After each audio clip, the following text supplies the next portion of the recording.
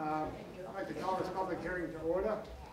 Good evening, everybody. I'd ask if anybody has not signed in out of the audience, would they please sign in. I'd like to introduce the Historic District Commission. We have Virginia Adams, Eileen Bornstein, Priscilla Pola, and Greg Maganzini. Triple with all Italian, I triple with the names. I'm going to ask Ken to introduce the people from Criterion. Thank you. Mr. Chairman, members of the Commission, my name is Kenneth Margolin. I'm an attorney with office at 246 Walnut Street in Newton, and I'm here to represent Criterion Child Enrichment, Inc. on its application tonight before you. And let me first introduce who's here from Criterion. This is Dr. Robert Littleton, the president of Criterion, Jack Sullivan, engineer, Mark Maxwell, architect, and Dan Cowett, the COO of Criterion. The main presentation is going to be presented by Mark Maxwell, the architect. But before Mark gets going, I'd like to give an overview of some of the points that I hope will be emphasized, and also want to give you an idea of why we think that this application merits and indeed requires approval. First of all, I want to remind the commission members that we're here about historic preservation, and there are two historic structures on this lot. There's a historic house, and there's a historic barn. And one of the things I've learned, and I'm sure you on the commission know this much better than I, if you're historians, historic structures are not preserved for the long term by magic. They require upkeep, they require often restoration, and they require an owner, a buyer, with the ability and the funds to maintain and preserve. And Criterion's intent to buy this property and put its program for an early intervention program for infants and toddlers with developmental disabilities represents what I hope the Commission will agree is a rare, if not a one-of-a-kind opportunity to preserve the house and the barn for the long term. Criterion, and this is a rough estimate, certainly could change when work actually gets started, but Criterion will expects to spend somewhere in the range of $200,000 to restore and preserve the historic house. It expects to spend a similar amount, again a rough estimate, to stabilize the historic barn. That barn, if a considerable amount of money is not put into it, that barn is gone. Sooner or later, it's going to have to be demolished, whether by time and age or an order of a fire commissioner or a building inspector.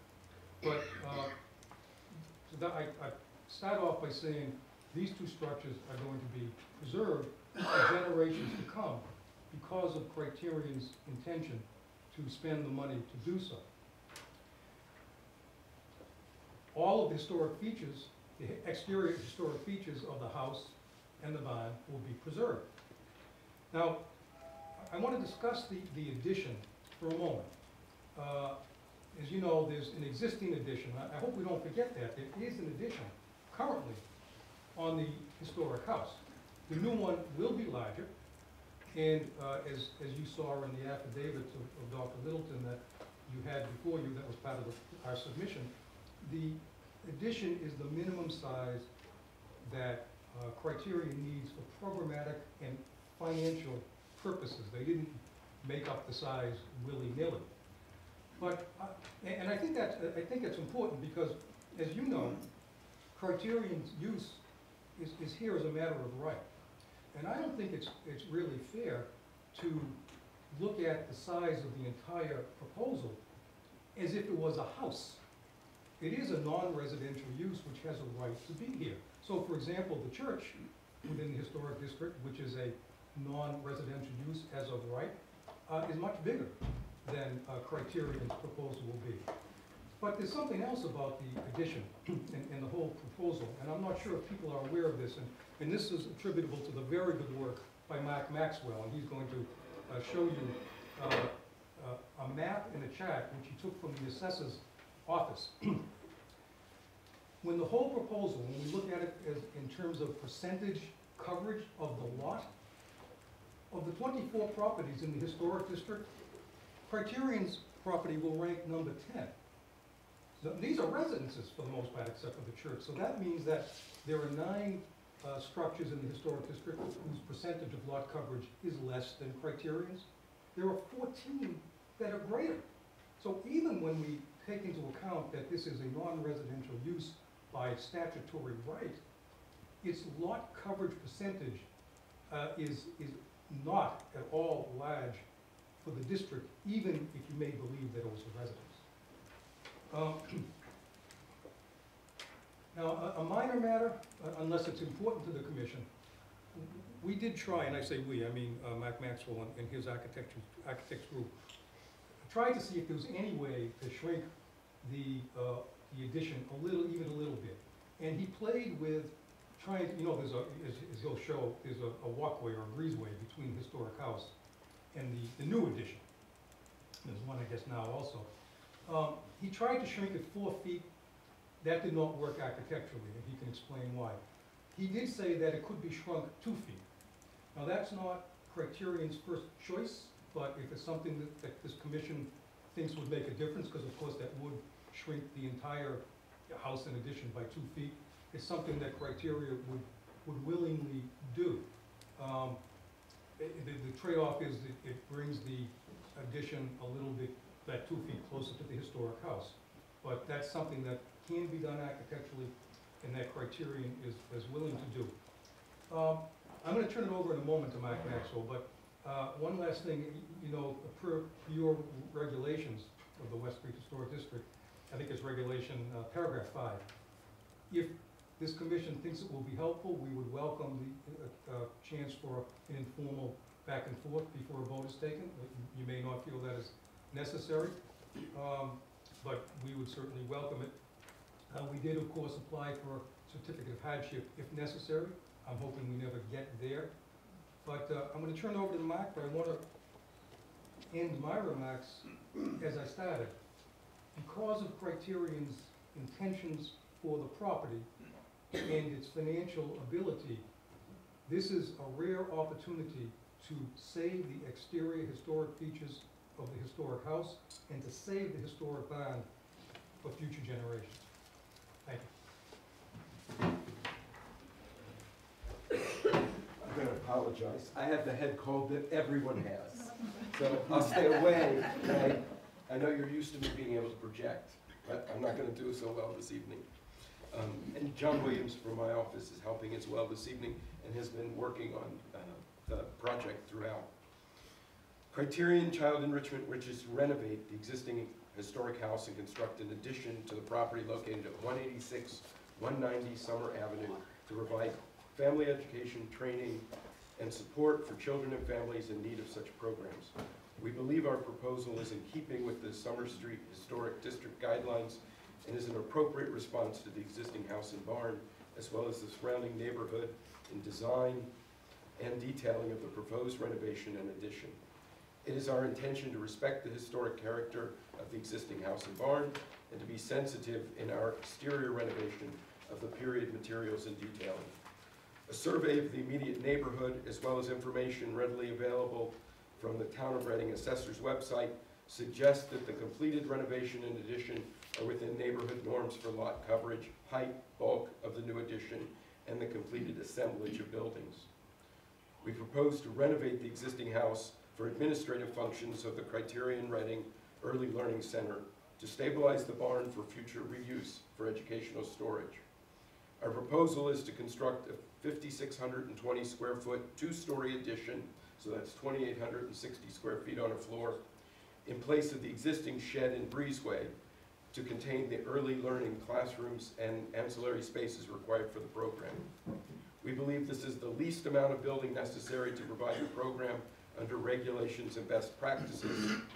Each floor containing 2 educational spaces, hallway, egress stairs, toddler and adult toilet rooms, and small spaces required for operation and safety of the educational program. Mechanical equipment will be located in the basement under half of the proposed addition, and a small two-story breezeway will replace the existing breezeway that connects the historic house to the addition. At the Commission's request, we have constructed a model of the site and the proposed addition, and the graphic representations we're going to show you are all from the submission and the application for the certificate of appropriateness that we've given you. We must note the poor conditions of the existing house and barn. Some of these photographs you've seen, and if you've been to the house, of the deteriorated wood siding and trim, windows, sashes, muttons, storm windows, paint, and flashing. The slate roof is in deteriorating condition, as is the cupola, siding, windows, and wood trim. There are large areas of the barn that are sheathed only in Typar weather wrap with no siding at all, missing interior windows. The presence of lead paint and asbestos requires remediation to standards more stringent than normal due to the childcare aspect of the early learning program. We propose replacement of original materials deemed too far deteriorated to be effectively or efficiently saved, and we're cognizant that those elements visible from the public way are of the most relevance to the Commission's review and approval. We've tried to structure the next few minutes in terms of your own guidelines so that we were sure to hit those things that we believe are important to historic preservation and to the district. We propose to maintain the historic house, porch, cupola, barn in their original positions. Criterion will undertake extensive repair of the existing deteriorated architectural elements, including the historic brackets, porch elements, balustrade columns, cupola, clapboard, and slate roof of the house. Where replacement of components are required on the historic house and barn, natural materials will be used: clapboard, wood trim, slate shingles, wood windows and sashes, and historic glass. The proposed additions exhibits a simplicity of design, a simple rectangle, 2 stories behind a 2.5-story house with a gable end shed roof, comprising 2,860 square feet per floor. We are replicating the window proportions in the 6/6 sashes to match the historic house window configuration. The existing house, the proposed addition, and the barn.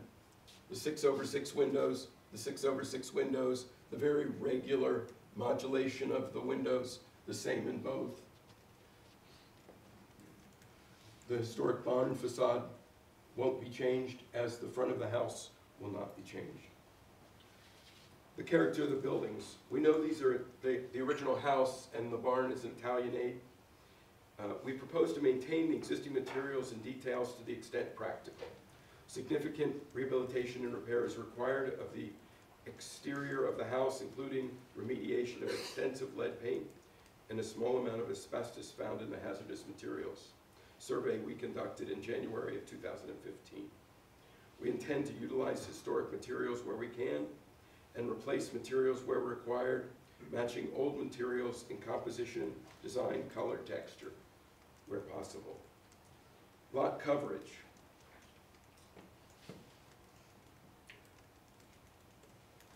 This is the now no longer proposed, but the Summer Avenue Local Historic District is outlined.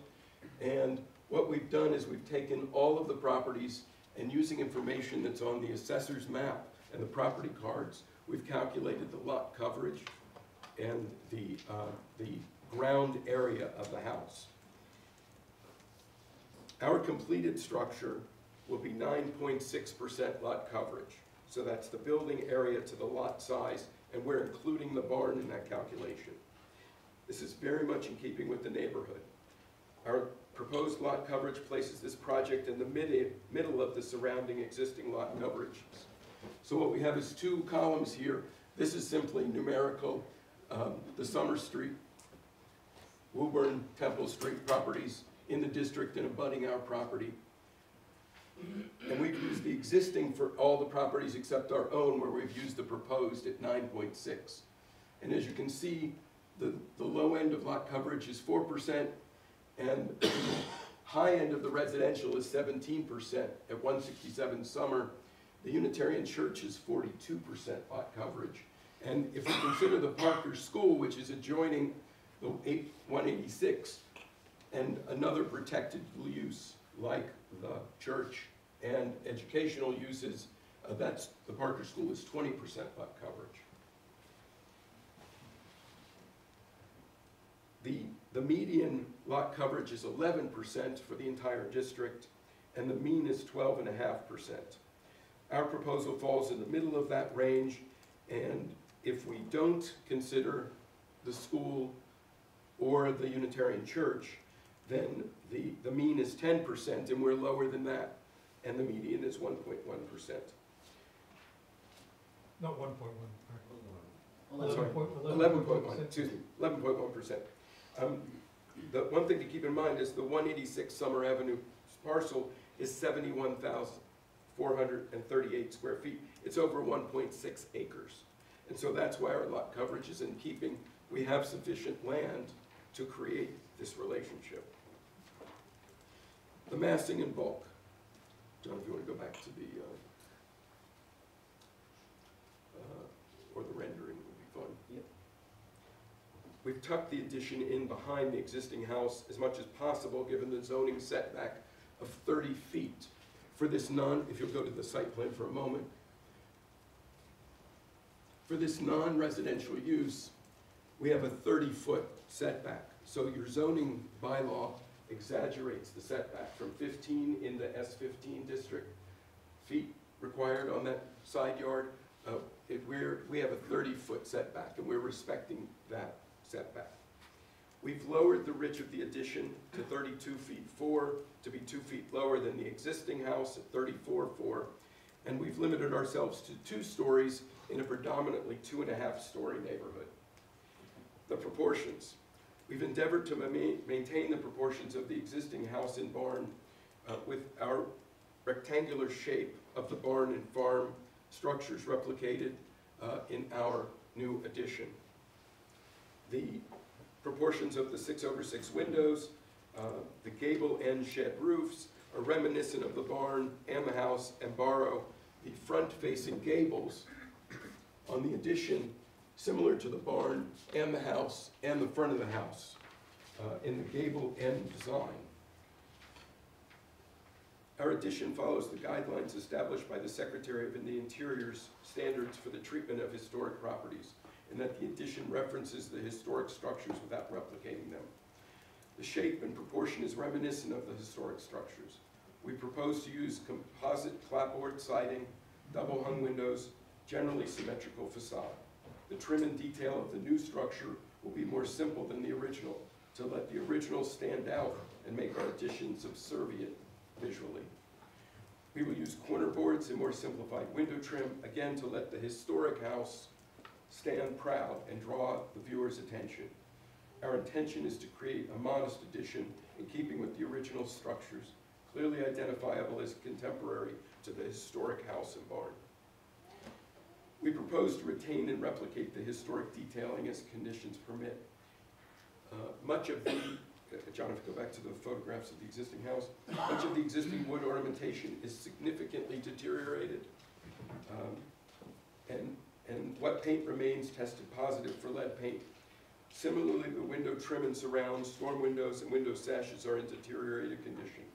It is our intention to remediate the lead paint and asbestos glazing putty to the windows and sashes and decorative elements, repair and paint, and reinstall the architectural trim and ornament to the historic house. Materials. Much of the clapboard is deteriorated with underlying decay, stripped of paint by wear and weather. We intend to strip and repair the clapboard siding where the underlying materials are in sound condition and replace in kind with natural materials where the clapboard and trim of the existing house is deteriorated, where new paint on old material would not yield a sound and lasting protection and lifespan for the renovated structure. We will repair and selectively replace deteriorated exterior materials, including the clapboard, wood trim, windows, slate, and architectural details, including the cupola, brackets, columns, railings, stabilize the exterior enclosure and appearance systems. If you'll go back to the front elevation, John. Our drawing, yes.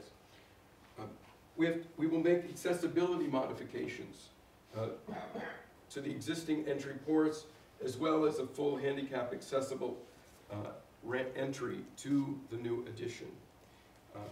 There's a short ramp. We'll have to add a short ramp. It's hard to see it here, but the existing house doorway, which is here, will have a ramp that'll get you up to the porch, and then we'll need another small ramp and landing to get from the porch at its existing level to the first floor level of the house. It is as common with older homes. It's 8 inches up from the porch to the threshold of the house. We will install previously removed gutters and downspouts to protect the house and the porches. The new addition, John, if you can go to the existing elevation or photograph, either one. So this is 2-story breezeway and shed is what we're removing. It comprises a footprint of 860 square feet. So when we talk about our 2,860 square foot addition, you have to subtract, when you think about what we're adding to the site, the 860 square feet of that. The shed and breezeway are not original to the period of or construction of the house or barn. It's clear from the construction techniques, foundation, design, and detailing.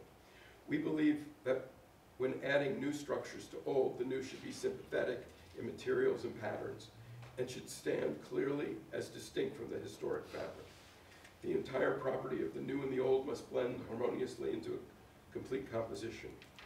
We are proposing composite clapboard siding with a 5-inch exposure on the classroom addition to match the house.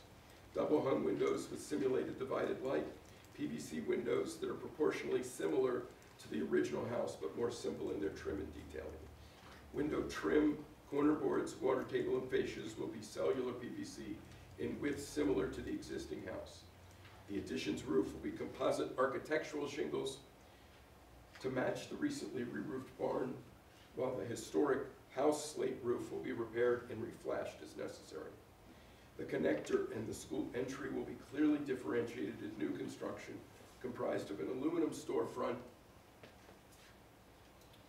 with a rear-facing flat roof. This is the storefront area. So clapboard, clapboard, double hung. This link replaces the existing connector and is really meant to be very transparent and to disappear.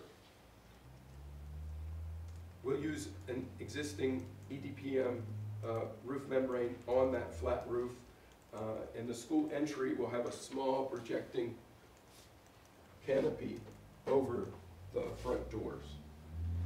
Our architectural design will create a new structure respectful of the historic, while practical and handsome on the property, constructed of modern materials for quality and longevity. Character. We believe our proposal is in keeping with the surrounding neighborhood in terms of height, mass, and bulk of the proposed building in conjunction with the historic structures. An analysis of the surrounding homes and institutions in the Summer Avenue Historic District identifies similar 2 to 2.5 stories as our 2.5-story house with the 2-story additions, shed roofs, gable ends. There are in fact some 3-story buildings in the neighborhood. Site context. The site plan of our project has been approved by CPDC and includes a single curb cut. John, if you want to go to the site plan. So we have a single curb cut at the front of the property, the driveway leading to the parking areas with the bulk of the parking in the rear, nearest the Parker School parking lot. Site engineering has been developed by Jack Sullivan, who's with us this evening, of Sullivan Engineering Group, in coordination with the town engineer, and has also been approved by CPDC. Traditional vertical granite curbing will surround asphalt paving. Walks and ramps to the primary school entrance will be broom finished concrete. The ramp and stairs to the historic house will be wood with painted wood handrails and guardrails. All ramps and stairs to the house and school will be barrier-free to meet the Massachusetts Architectural Access Board guidelines required for such facilities, as well as being most convenient for the parents with strollers, which are Criterion's primary users. Spatial relationship. We've referenced the connected house and barn to the building relationship in our proposed composition. This is a very traditional relationship in New England in a historic context, which is the connected house and barn. The property immediately to the north of 186 is an example of that, where the house, the barn, and now building appear to have been connected. We've created a general description of the materials we intend to use on each of the three components. It's quite lengthy. If you'd like me to read it, I will do so. We've talked about many of these things, but it does go piece by piece through, and if you'd like that, I can go ahead and do that, read that. Add a few other points, and then you can decide whether you want me to read that list or not. Some of the components that would be viewed from the public way: the exterior HVAC equipment. John, I don't know if you can point out these two locations for me, but we'll have two locations for the compressors. One is tucked behind the existing house, behind the addition, and the other is behind the addition, tucked between the barn and the addition. Proposed plantings will further obscure this equipment from view. The exterior lighting fixtures, we've worked through this with the CPDC. We have printouts of those fixtures, but we've provided light fixtures that are in keeping with the historic setting, energy efficient, and will all be tied to a time clock calibrated for the actual hours of operation, and a safe period for users to depart from the building. The fencing, we're using fencing along the, John's trying to figure out if I can point to the plan or show the fence. Go ahead and show the fence, and then we'll show where it is on the. So the fence is made up of 4 feet of solid. This will be stained wood at the bottom, and then 12 inches of an open lattice work at the top. The whole construction is 6 feet tall, as dictated by zoning, and it basically extends, if you'll go to the site plan.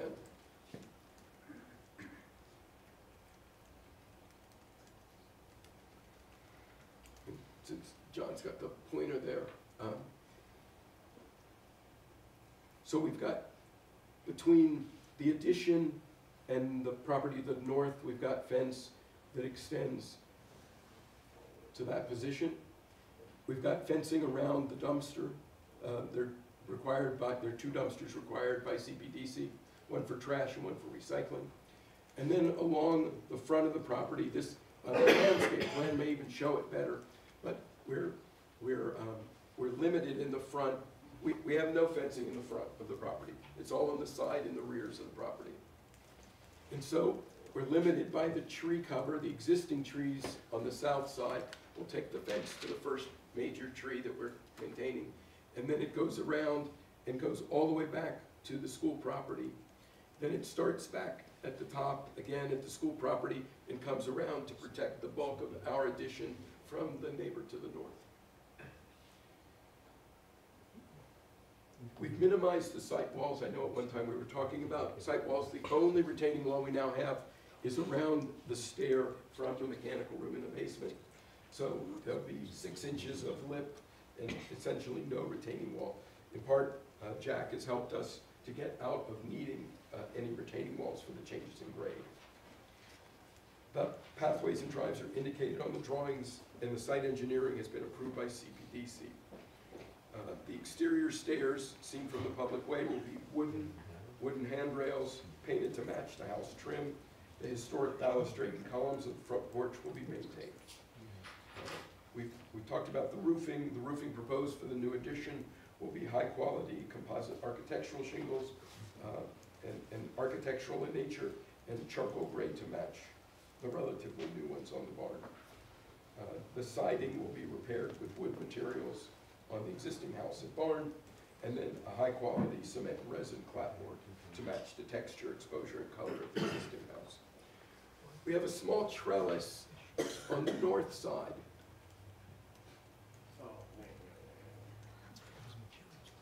On the rear of the building, where this trellis exists, inside is where we have our lift between floors. So we have a small elevator, and that shaft is right between there. One of the things we've done over the last couple of months is increase the number of windows and the regularity of the windows on the back of the property, on facing to the north here. The windows, we will maintain the existing windows of the historic house and barn, sash, lintels, sills, architrave, and glass, and other decorative elements to the extent possible.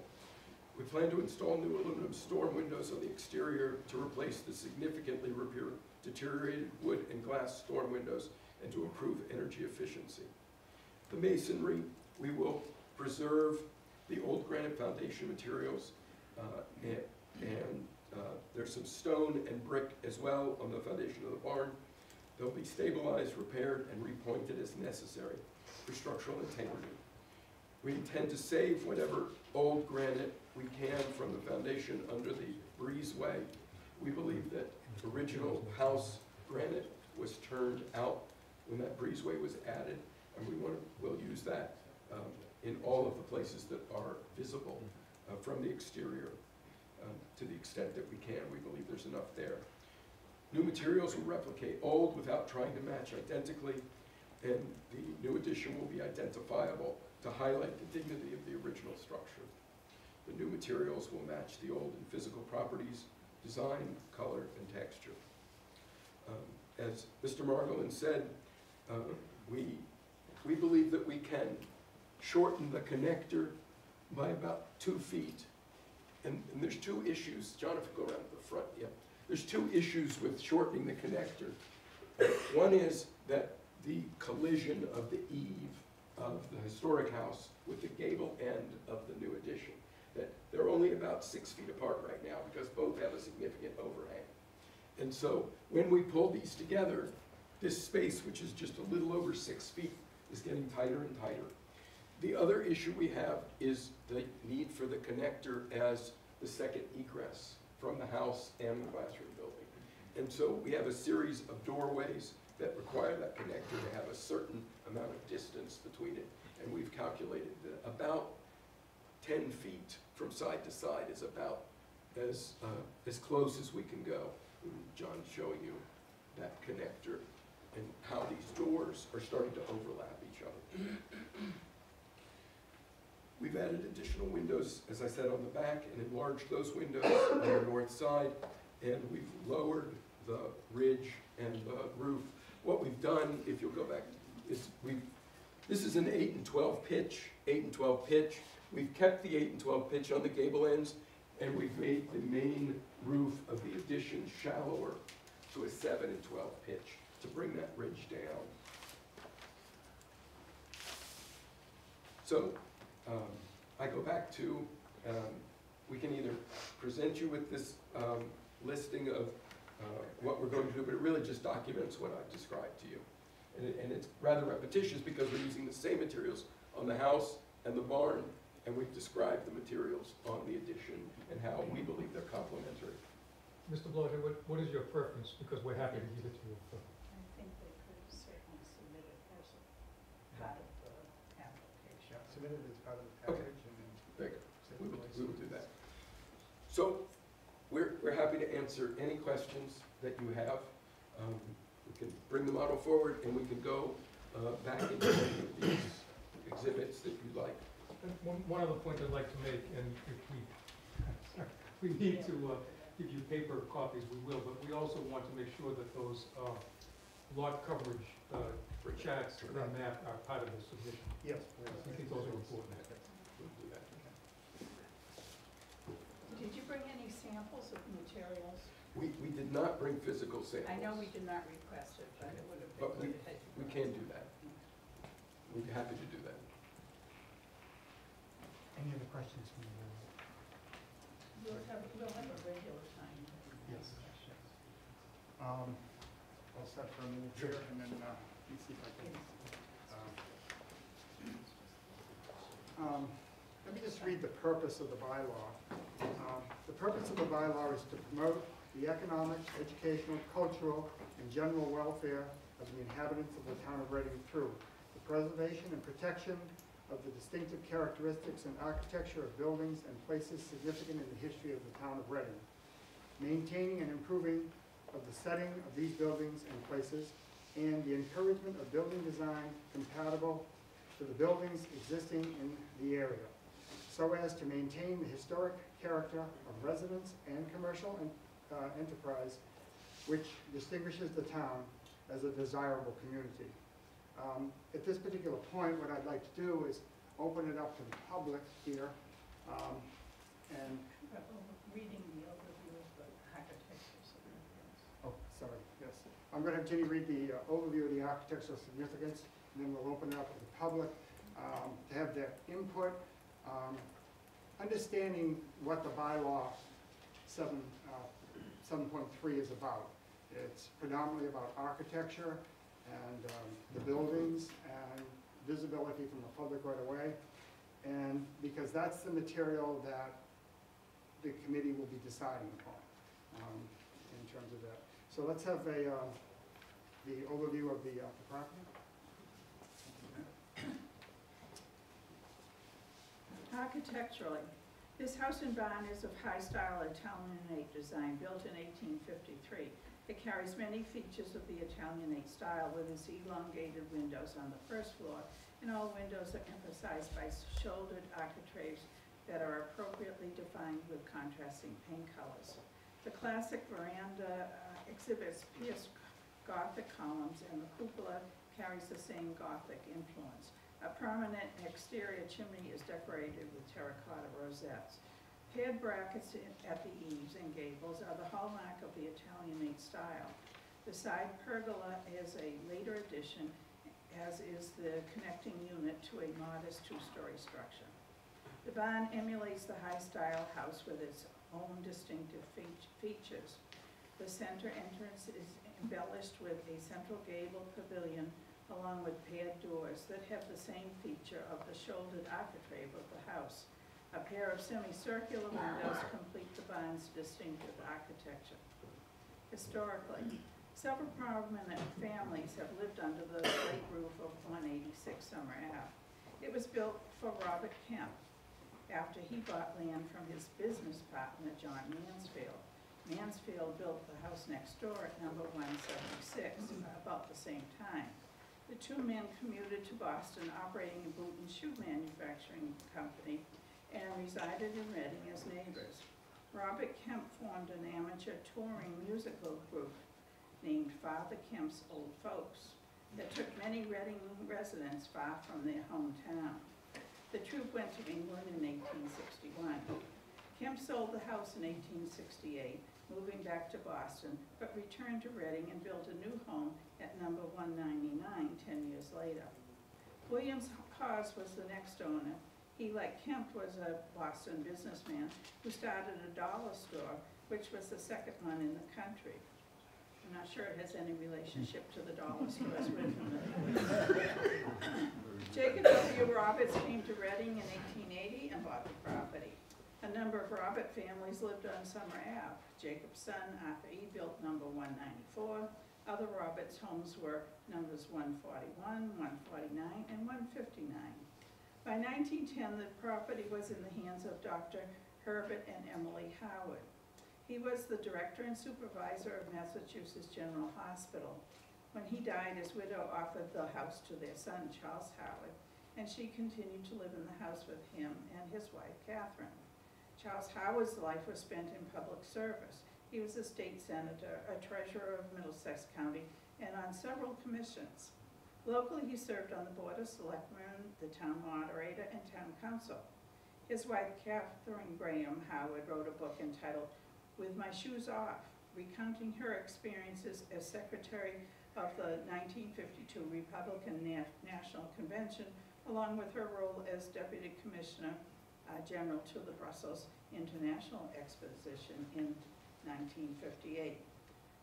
186 Summer Ave is considered a keystone in the neighborhood that now holds the designation of the Summer Avenue Historic District. Thank you, Jane. It struck me that a dollar store probably then was probably a $100 store now. So with that in mind, I'd like to open it to the public. They're free to ask, have comments and ask questions of both the Historic District. I would ask that all questions come through the chair, and we'll try and flavor them out to whoever can best giving the answer. But most of all, it's most important to have your input. Yes. Kelly Gorman, 199 Summer Avenue. 10 years on this, gave you some good time to make our house fabulous. And my first question is, so with this public hearing tonight, what are the likely outcomes as part of the bylaws and part of the procedures that we're going through? This is an application for appropriateness. There are several, I guess it's okay to talk, but it's all available, public knowledge. That it can be approved. There can be some criteria put under that approval. Obviously in agreement with criterion. It can be disapproved. At that particular point, there also can be the capability of moving into what they call a hardship, which falls under financial and other characteristics. Again, that could be a certificate of hardship, or it could be disapproved. Those are the most obvious, I think, at this particular point. Have I missed anything on that? Okay. Yes, ma'am. Nancy, Dr. Grocery, could you talk a little bit, or have you talk a little bit about parking restrictions? How is that being set up? That can be answered, but I would point out that it's not under it's under the domain of the CPDC. Okay. But it's still legitimate. I think a couple of comments about it. I believe they'd love, if you want to make comments about it. Well, I was going to, I apologize every time I stand up, I'm getting beamed. I was going to, you anticipated my comment. We vetted the packing a great deal for the CPDC. I don't think it's within the province of this Historic District Commission. Yes, ma'am. Could I have a name, please? Oh, And Nancy Zemlak, 15 Orchard Park Drive. I noticed that the view of the addition that we're looking at here replicates the,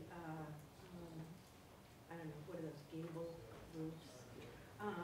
But when you showed the back side, it's basically a straight wall with some windows. There's no detail on it. It just kind of looks like an office addition. And I wondered what the reasoning was behind that, because I would think that you would want the addition, whether you're coming either way on Summer Ave, to have some rich architectural detail. I'll turn that over to the architect. Look, if you'll go to the backside. In fact, go to the site plan for a moment. That will actually help us, I think. Landscape plan would be better. I'm sorry.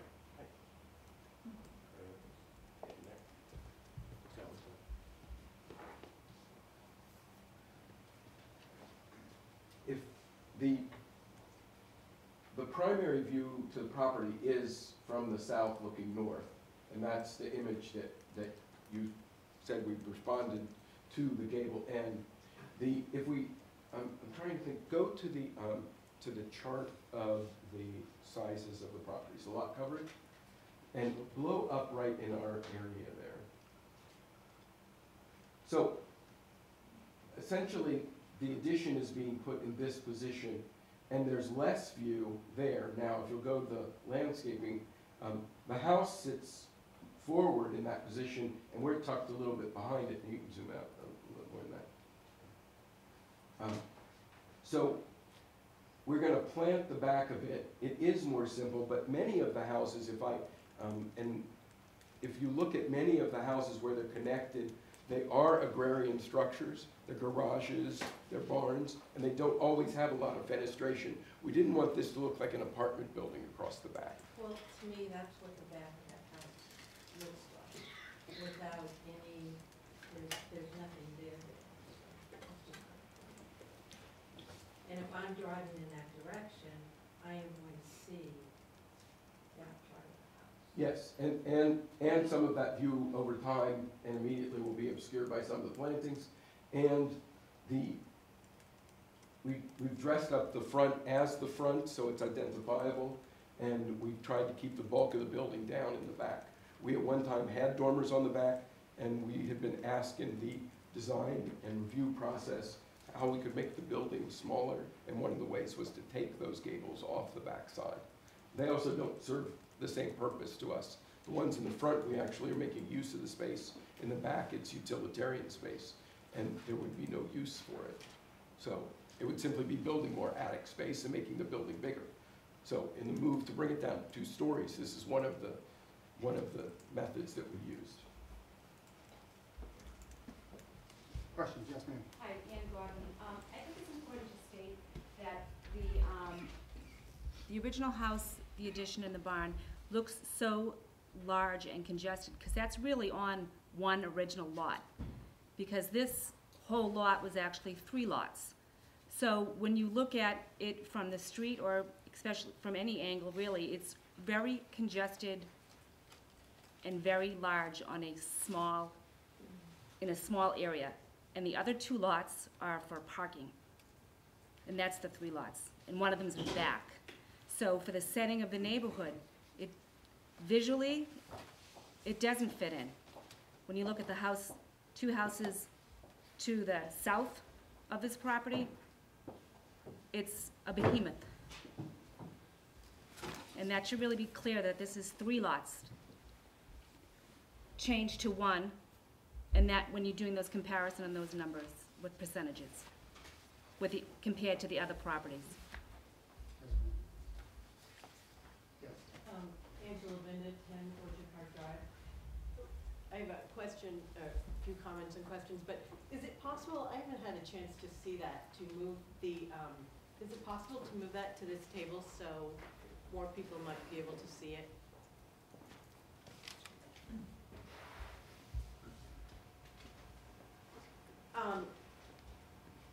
I think it was Mr. Margolis who spoke first, and he was talking about historic preservation and the historic preservation of buildings and structures. But within a historic district, we're not just talking about historic preservation of individual buildings and structures. We're really talking about historic preservation of a streetscape. And so I'd like to address that and how this fits in with the neighborhood, not just the preservation of the individual buildings, but the whole structure together. And I completely agree. This is the addition is 52 or 56? 5620. 5620. And what is the size of the original house? Does anyone know what the square footage is for the original house? Off the top of my head. Yeah, I didn't add them up. I was doing a lot of work on the assessor's database too. What is it, about 24? Is that the house and the existing 2-story workshop, Susan Porch and Mother? Pardon me? No, so if you're talking maybe 8,000, and I don't know what's being taken off. Do you know what the total? Yeah, sorry. 36 is the house, and they're taking off like 4 or something. And the barn is 1,200. Okay, but the barn isn't connected to this. I'm just talking about the original structure. So it's a 5,600 and 3,600 original house, and you're taking off about, it'll be just under. It's 860. Okay, so 36 The minus. existing house is 3669, finished living area. The extension, which is to be demolished, is 210, and the shed, which is to be demolished, or proposed to be demolished, is 480. That would leave 2979 under the building. Okay, so we're talking about a structure that is, give or take 8,500 square feet. 8,500. 8599. Okay, 8,599. So, not talking about lot coverage, because we've heard a lot about lot coverage, but I wonder where 8579 fits in a structure, because they are connected, and you're talking about it as an addition. It is a house originally, and all houses have additions. They have additions organically. but I'm wondering how many additions in this neighborhood, and how many additions are put on that are 1.5 times the original size of the house. And so I wonder how that is in keeping with the streetscape and the historic nature of it, because it really, you know, when you talk about lot coverage, we're not talking about 2 separate homes on 2 separate lots. We're talking about one 8,500 plus square foot building, apart from the barn. I'm just talking about the main structure. One 8,500 foot building. And how does that size fit in to this historic neighborhood? And I would say that it really doesn't. That the massing of it, the massing of a structure, a single structure that is 8,500 square feet is not in keeping. I also think that you need to take into consideration the view. I mean, there are some buildings that, so I did go looking on the assessors. There's some lot sizes that seem to be up to 0.8 acres and 3,000, you know, square foot houses, some smaller houses on 26,000 square feet. But when you're talking, when you're looking at Summer Avenue, and when you're looking at it, and when you're moving through that space, you have buildings and green space, and buildings and green space. And that is the streetscape, and that's the purpose of a historic district. It's not just preserving an individual building, and I'm grateful that the buildings are going to be preserved. I am grateful to that, and I'm grateful if the care is being taken to preserve them with historic materials and to do that. I don't know how sympathetic visually the building is with the original structure. I think because it is so much larger than the original structure, that, you know, what is the dominant building on this property, certainly, or the dominant features, really changes the whole landscape of it. I don't know how, I don't know what restrictions can be put on with regards to size, but in my view, an addition that is 5,600 square feet, that is 1.5 times the original building, that creates a single mass of 8,500 square feet, is not sympathetic with the neighborhood, and does really change the character of the neighborhood and completely disrupts the rhythm of the streetscape. And as far as the historic setting goes, it isn't just individual buildings. It is setting, it is streetscape, not individual buildings. So I would not be in favor of this project as it is. Mr. Chairman? Thank you. I don't know if I should respond now or wait till everybody has spoken. I had a responsive comment. Up to you. Go ahead. First of all, before we're done, I'm going to discuss some legal principles that I think are important here, which I only touched upon very briefly in my opening comments, but I will return to them at the end. But in terms of restricting the size, if this commission restricts the size, it is effectively denying the application because Criterion cannot operate its program. And I'll address what I think are the legal implications of that at the end. I want to respond to it. Other comments from you?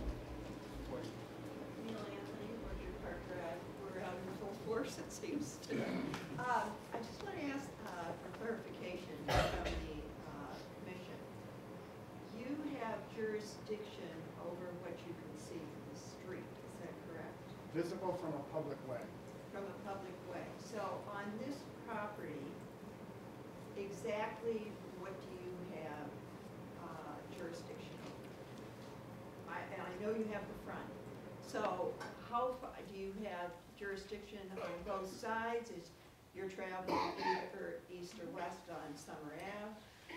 My perspective is the east side, the sunrise side of the house, you do not see, it's the back. It's the back side parallel to Summer Ave. But because of the large open lot on the right, as you look at the building, most of the south side of that building is entirely visible. And if you move to the north side of the building, okay, Get better off talking, I'm coming down Summer Ave from Woburn. from So, Woburn. From Woburn, I'm going down towards Yes. Willow. Then, So if coming from Woburn, as you would find this, that's the 186. south side, right? yes, That's the south you're on the, it's on your right is 186. And what you'd be looking at on the, is the front of the house would be the west of the house, Okay, and the south would be the, right, so you see what the you'd side see. of the house? Yeah. and then as you went past the house, if you look back, you'd see the north side of the house. Right, And there's quite a bit of visibility there also because the other house next door, Drake's, I live in Bob, and Cindy Romans, it's a large lot, but the house sits a little bit on the left side again. Both of the houses seem to sit on the left side. So there's quite a visibility, you know, there's corners you can't see in behind and stuff like that. okay, So that's the visibility point of view. okay, so that's, wait, okay, so with an addition being added to a historic house coming from the north or the south, how much jurisdiction do you have over what that should look like? Talking about this addition. Well, except for a small, We can consider massing, scale, and visual appearance. We do have limitations as to specific things that we cannot review, such as we don't have jurisdiction over the gutters or the driveways or things like that. It's all clearly delineated in the bylaw. So you do have jurisdiction over what this addition looks like? I know I've seen it with our new library. There seems to be this architectural feeling out there, which I don't agree with, that you take a historic building and you're not going, what the piece you're putting on it is gonna be modern. It's not gonna look like our old library. It looks like a sore thumb, I mean, we're doing this library, but I was sorry to see what they did to it. But I went to a school in Pennsylvania for college, and we had the nice Georgian brick buildings. We were back a couple years ago, and there were huge additions on them. And the most amazing thing is, you couldn't tell they were an addition. They still looked like beautiful Georgian brick buildings.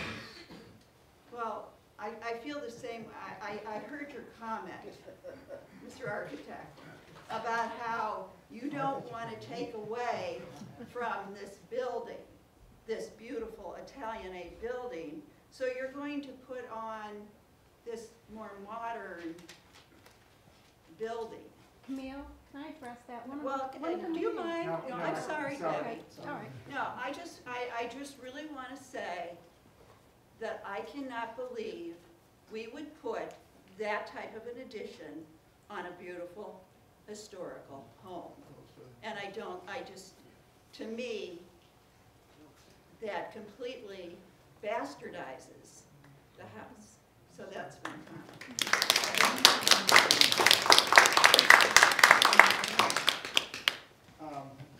I guess I'll make a couple of comments just because I feel like making a couple of comments. The chair recognizes the chair at this particular point. The philosophy changes, not just from generation, from period to period. And in the world of being historic and historians, I don't put myself there except for having a lot of love for history, and people know that I do that. It has changed. In the I know that many of the crowd has heard this, in the 1960s, 65 to be exact, when Richard Curtis supervised the building of the addition on Parker Tavern for the caretaker's apartment, it was to make it look as much like it could as possible. And I'm telling you, you got people walk up there and they can't tell the original building from the addition.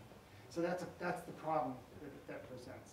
So what they try and do, I'm not any architect at all, is they try and make something that there are compatibilities and points, and there's a wide range of that. So the library might be a little bit more modern than this, but basically, that's the reason for that.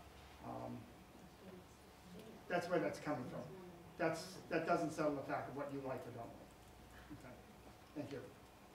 Yeah, Mrs. Everett, part of the reason the addition doesn't look exactly like the original structure is because the Historic Commission in Virginia was at the meetings.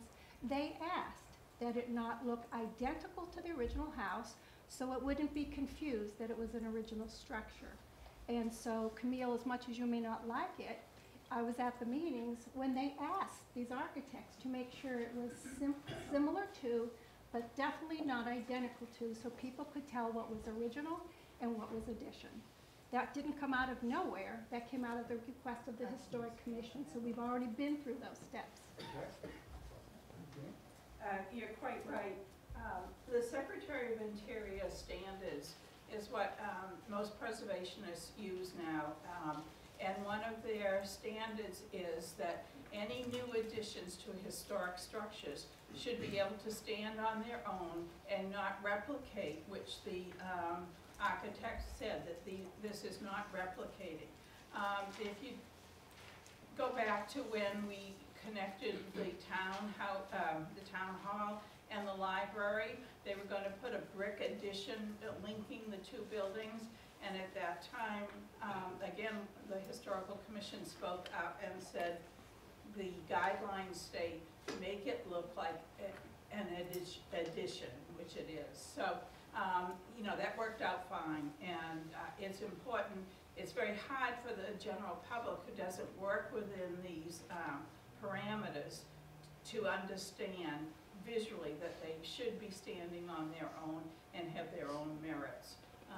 The architect might be able to go more on that, but. I think you've described it accurately, and typically when we put an addition on a building, we try not to follow the exact shape and size, the same ridge height and that sort of thing, so that it's clear that it is an addition, and that you can see there's a certain honesty about the original historic structure, and a little bit of separation and identifiable addition.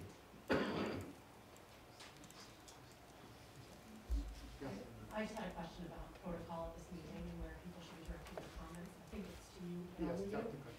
Thank you for clarifying. Okay. Sorry. Mr. Matejka? Yeah, I have a fact and a law question. A, how many parking spaces are there being proposed? And B, why is it thought that parking is not relevant to your jurisdiction? I can answer the one about jurisdiction because we don't think the historical nature doesn't take things at ground level. That falls under the CPDC. And can I even say more than that? I think it's, May I make a comment? yes. Just because something's regulated under zoning doesn't mean that it's off limits to you folks, does it? Oh, we don't do zoning. Well, we don't do zoning, and there's a little conflict within our bylaw, and I'm being very honest about this right now. One place it kind of says in the bylaw that you don't do it, but in the guidelines it kind of says you do it. And so it gets into the thing, is it a structure? You know, and so basically we've stayed away from driveways, and I'm not sure that we should, but we haven't had any question, we haven't dealt with it at this particular point anyway. Mr. Chairman, if I may? Sure. The entire structure, language of the Historic District Bylaw, Town of Reading, the Historic District Act, Massachusetts General Laws, Chapter 40C, goes to structures. Structures in their setting, yes, but structures. And in fact, in your guidelines, explicitly exempt are terraces, walks, sidewalks, or similar structures. It would be an enormous stretch, and I think too much of a stretch, for this commission to take jurisdiction of parking spaces, and not to mention to duplicate the CPDC's work, which was very extensive and clearly within their jurisdiction. I think the language of the the act, the bylaw, and the guidelines support the exclusion of parking spaces. As I said, there is a conflict between the bylaw and the guidelines. It's a case of constructed materials and whether they're at ground level or above ground level and stuff like that presents a little bit of a problem because they consider the structure and we deal with structures. So there is a little bit of conflict there. Okay? Yes, ma'am. I think it's important that the commission hear what some of us in the audience are saying, and understanding that there's this school of thought in the way that buildings are designed today, that it shouldn't replicate the original structure. But I think what you're hearing from some of us in the audience is that this particular structure doesn't work visually for us. It doesn't fit to us. It doesn't fit in with the original structure. And I guess, you know, I don't know what the alternative would be, but when I look at this structure, to me, it has a negative impact on the original historic structure. So, and here's a picky little thing. What is that walkway that's going between the old house and the new house? Is it like a glass walkway with metal? Is that it? I mean, that just seems really out of character. Paul? This question, could we go back to the design? If I understand it, or my question is really this, how far afield can you go from the original architecture to the new addition? For instance, can you put in principle a modern steel and glass extension onto a federal or a Georgian style building? What is the practical differentiation that you can go? I don't have a pat answer for you, but I'm telling you, a lot of people have, there's a wide range of what can go on. Down by the VA hospital in Bedford, there's what I would call a Victorian, and they have the most unbelievable glass structure. I can't even visualize it right now. But the addition that went on, well, that will go under our library has a wider scope. The addition, I think, that went under the Methuen Library probably 30 years ago has a much wider scope because they can't replicate brick and stone and castle structure like the part of the Tenny was up there. So, like Tenny or Searles, I'm not sure which it was, up in Methuen. So there is a wide range, and what's accepted and not accepted by different people is going to differ. Okay? And so, again, you're invited to express your opinions about that. That's what this meeting is all about, is to get your opinions said so that the commission can hear them. Yes, sir. Mr. Bлади, could you perhaps remove those models so you see both the south and the west view from River City? Okay, and from time to time, I'll take some different views.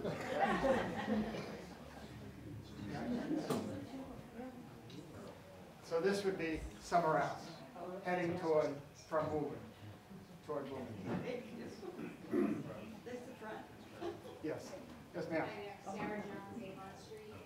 I'm of the HGTV generation, and I think it would be very helpful to see a 3D rendering, but I don't know if that's something that you're capable of doing. I don't know if you know what I'm talking about. Yeah, 3D rendering of this project showing what it actually looks like, you know, the fence popping up, the addition, the walkway going, do you know what I mean? Does I anybody know what watch you the mean. shows? I'm setting out the picture because I can't do No, it. I know. It's very hard for us to look at an architectural drawing. It's not large enough, so if you're actually seeing a 3D rendering of it, also the model, do you have the fence that you can bring out and stick on there so we can see, and not much attention's being said about the fence? There's gonna be a fence on both sides of the house. Back on the Also, what's the distance between the addition and the barn? The barn looks like it's being, you know, just blocked by the building. What's the spacing? What about snow and plowing? Is there, you know, a driveway going behind the addition and the barn? And the glass structure connecting, what about snow and weight, considering the recent, you know, snowfall we've had this year. Are there any issues with that?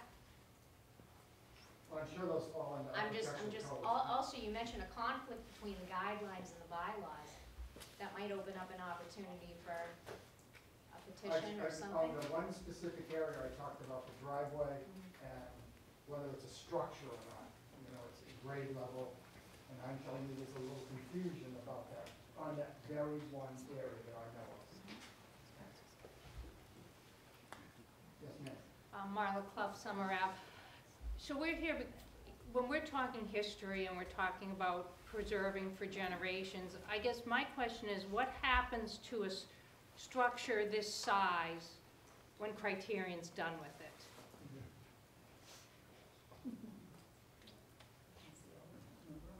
It's one of the elephants in the law.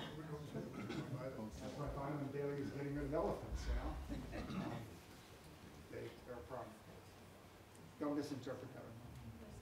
Robert Cohen, Summer Ave. There was a claim made earlier that this is a unique opportunity to preserve the structure and the barn. I'm curious how that was determined. I can respond.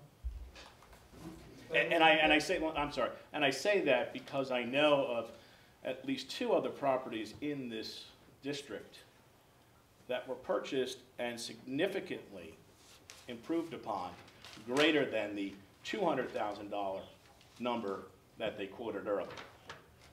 So it's not out of the realm of possibility, as they seem to make it appear.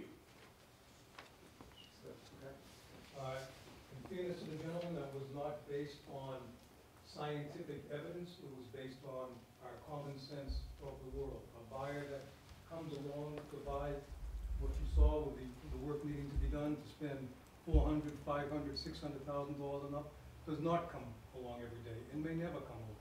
So that was, but it was not a scientifically based statement. It's appealing to your common sense as to how the world works and to the understanding that the bond has a finite lifetime if it's not stabilized. And I've had cases before the case ended. The building inspector, one in the Western Pacific State, ordered a disputed structure demolished because it became a hazard to firefighters. So that was the genesis of that statement. Okay.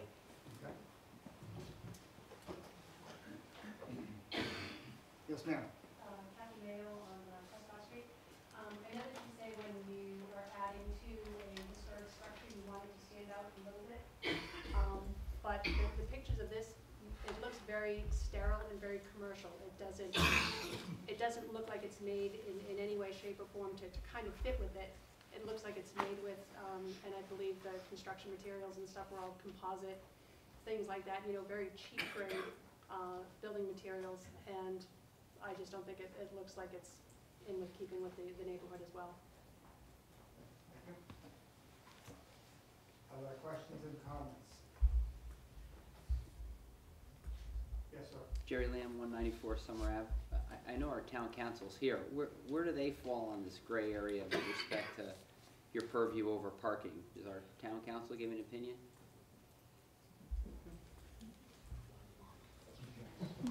Or you're not parking Can we give him a little bit of a chance Okay, to, now I'll let this speak.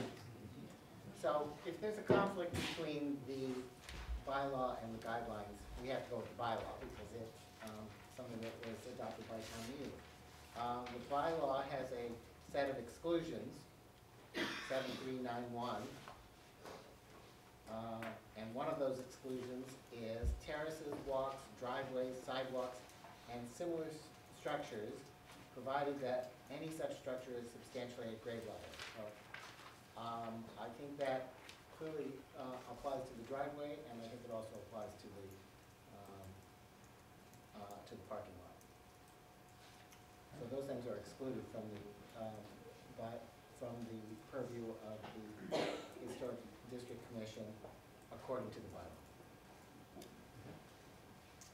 There's a pretty large sign in front of the proposed project. Does that material and the size fit within the purview of your committee effort? Anybody want to comment? can't quote it exactly, but roughly the sign is limited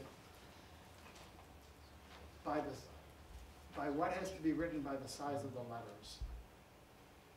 And that really is a problem. Because if your letters are this small, the sign might be this big if you got that many words. But if your letters are this big, you're gonna need 20. You know, it's not really a good answer, but I can't. We have very little jurisdiction. So one of the things that had come up at a previous meeting, just for your benefit, I'm not sure if you were there, was that there was a request to actually put the sign on the structure so it wasn't so obvious from the streetscape, and I just wanted to throw that out for your committee's consideration to potentially reconsider that with adjustments you may have to the plan.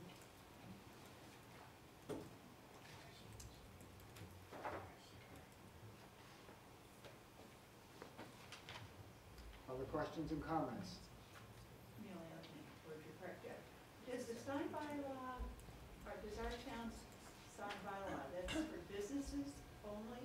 Or does it work within a residential neighborhood? I made the mistake of asking the Assistant Director of Community Services that. He may have an easy answer for it, but I don't. Okay, have any. so, two-part answer. Part one is that the sign bylaw is part of our zoning bylaw, and it does indeed apply in all districts, and has various restrictions. The Historic District Bylaw 7328 it refers to exterior architectural features. One of those features is signs. So I would say that the Historic District Commission has jurisdiction over the signs as well. 7328.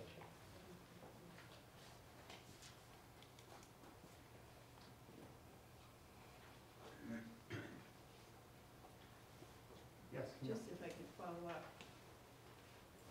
Knowing, having worked with the sign bylaw and knowing all the issues that have been caused, there's been many headaches over our sign bylaw.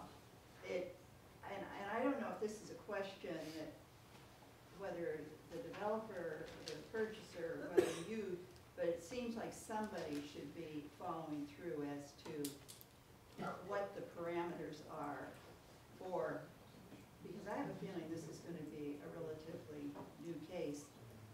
We have dentists around town, and they'll have a small sign that you know there's a dentist there. There's one on Woburn Street, actually, and there's a sign. But that's going to be very interesting.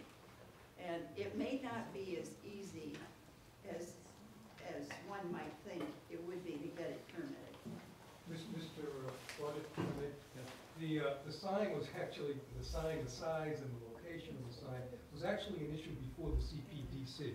And Criterion made adjustments at the request, as I recall, of the CPDC.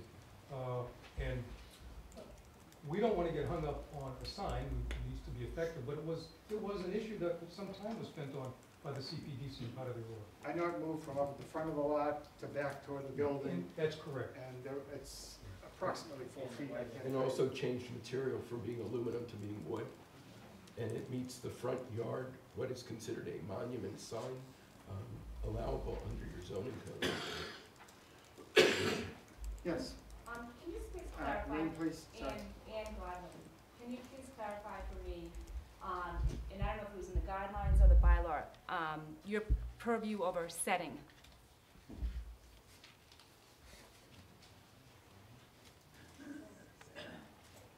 Good question. Somebody want to handle that? We wear out our copies of Yes, we do have language on that. I know that because I just have to find it. I'm just confused, then what does that entail? Is it parking? Is it asphalt? And I know it's above grade level or below grade level or whatever is determined that. I'm just not clear on that. Well, my interpretation, it's the setting of the building and the parameters around that and the aesthetics of the setting of the building. It's not really ground level.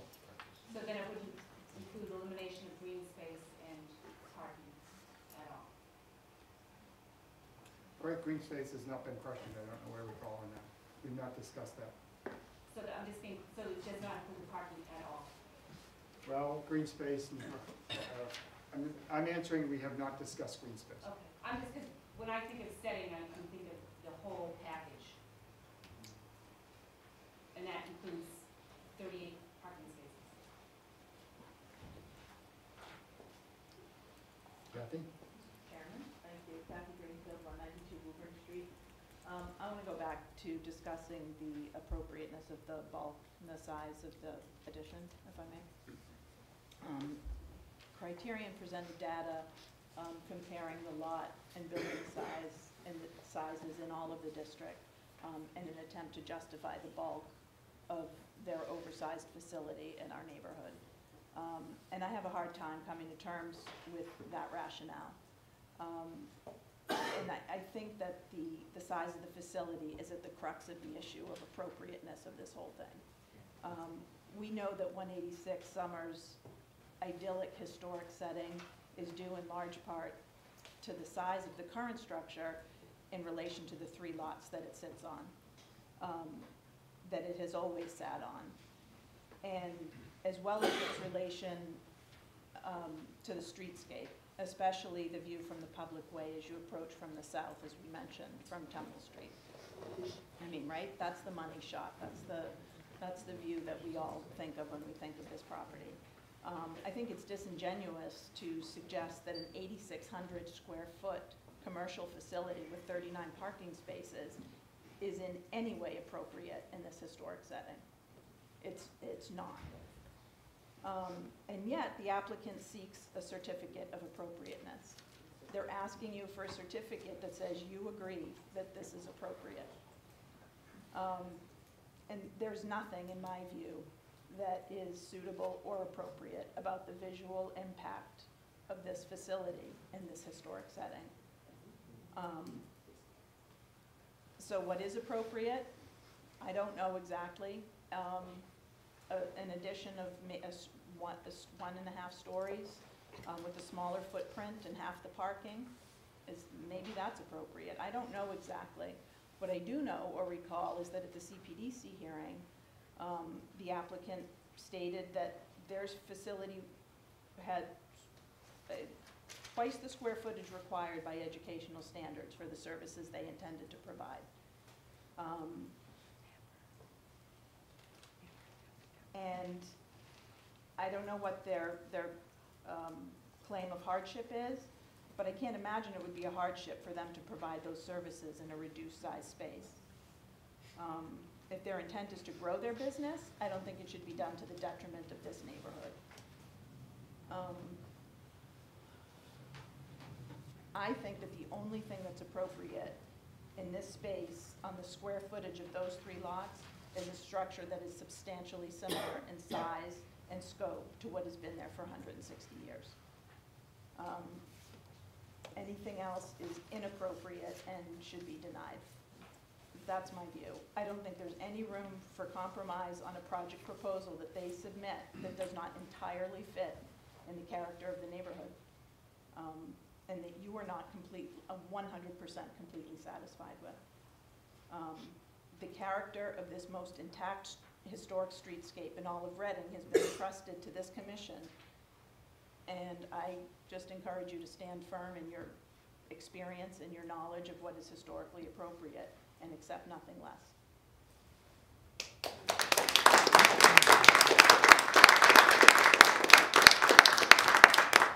Any comments? So obviously the size of the structure is, you know, the focal point tonight. And there was a claim made that the size that is being presented is the minimum that Criterion can use to provide their services. And as I think a lot of people know, they have many other facilities around the state And I'm curious as to the size of those facilities, how that compares to this structure. Do we have that information? I do not. Is that something we could request? To tell you the truth, I don't think it fits under the parameter of us, the visual and the bulk and the mass and all the other characteristics that. It was said as an argument as to why they need to be so big. Right, I understand. And therefore, it should be included as an area of to look at. Mr. Chairman? Yes, sir. There was actually a discussion of that, and it's contained in Dr. Littleton's affidavit. And it's actually his affidavit that was in support of the request for reasonable accommodation under the Americans with Disabilities Act. We won't get there unless we have a problem with this commission tonight. But what Dr. Littleton explained was that he explained that there's a minimum requirement, 35 square foot per student, required by state regulations. Those regulations, for some reason, apply to children without disabilities and with disabilities. So when you take the extra needs of these children and their disabilities, and those extra needs are places, space for equipment, and I think we sent pictures along with the affidavit in our submission, the type of equipment that would be there, and that it becomes a square footage, and I forget how many it is, Mark. What's the square footage that criterion applies per student?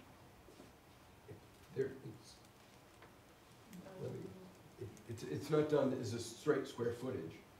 We did the program for this facility before we had a building, and it came up to the size of the structure Right. that we're recommending. That program being the existing program in Stone, which is moving to Reading. So the size of the classroom was not made up. They were based on Criterion's experience with the program that's moving to Reading and the need for 4 classrooms. And that dictates, with auxiliary space, the size of the addition. So if this commission were to say, we'll give you your certificate, but you're gonna have to shrink the size of the addition by 20%, you are effectively saying you cannot run your program at this facility. And I still want to address what I think are important legal principles after the public has had a chance to finish their comments. Yes, ma'am. Mr. Chair, Karen Herrick, I'm 9 Minutes Road, I'm a town meeting member. If it's okay with the commission, I have an email, I don't know if we're already on television, from a resident who couldn't be here tonight. Would it be okay, it's quick, if I could read it, for input on this topic? Okay, Yes, sir. Sure. is it Chair will allow it. okay, Chairman, this is from. as long as they say who it's from. Of course, that's the beginning of the letter. Mr. Richard Wood of 55 Locust Street in Reading. To the committee, unfortunately, I could not be present to voice my opposition to the granting of the certificate of appropriateness, but please consider my opposition to this proposal and enter it into the public record. I moved to Reading because Reading is a nice community comprised of single-family homes of reasonable sizes on reasonably sized lots. For environmental and livability concerns, I do not feel that this is an appropriate project for this area.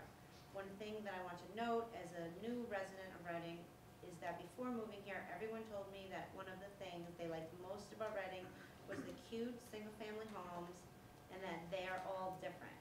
I feel that many citizens in Reading and those outside of Reading value our historical district and would like to see it preserved as it is. It's truly a gem of Reading. Everyone knows Summer Street. I want to point out that I live in Birch Meadow and I still want this area preserved. I urge you, please preserve the culture of the area and do not grant a certificate of appropriateness. Richard Wood, 55 Locust Street.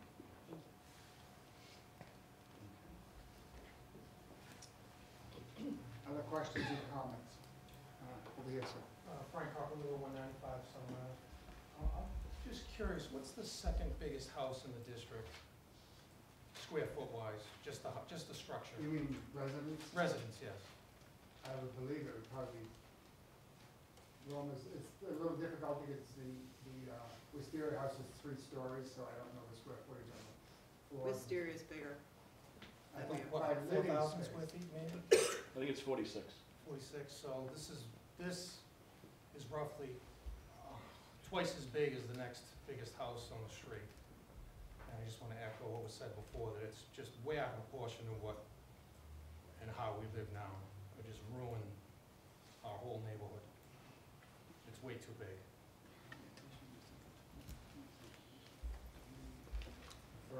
I just wanted to follow up with the comment before about the size and square footage and whatnot. And the comment about this proposed facility is to replace the Stoneham facility that currently exists. Do we know the size of the current Stoneham facility? Does anyone know the size of that in this room?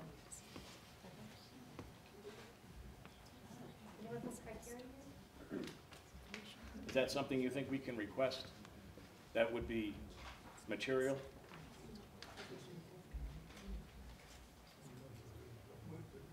We don't have the square footage for this, Dr. Littleton thinks it's at least as big, but we didn't think that was really within the jurisdiction, so we didn't bring it.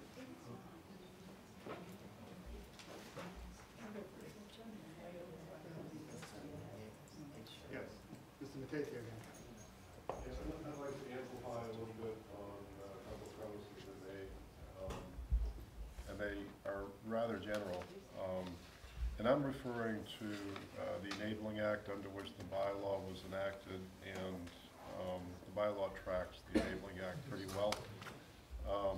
The provision that was referenced by town council indicates that things such as terraces, driveways, and sidewalks are considered structures.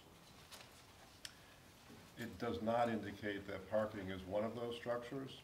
So at the very least, there's an ambiguity in both the statute and the bylaw that could be resolved either way.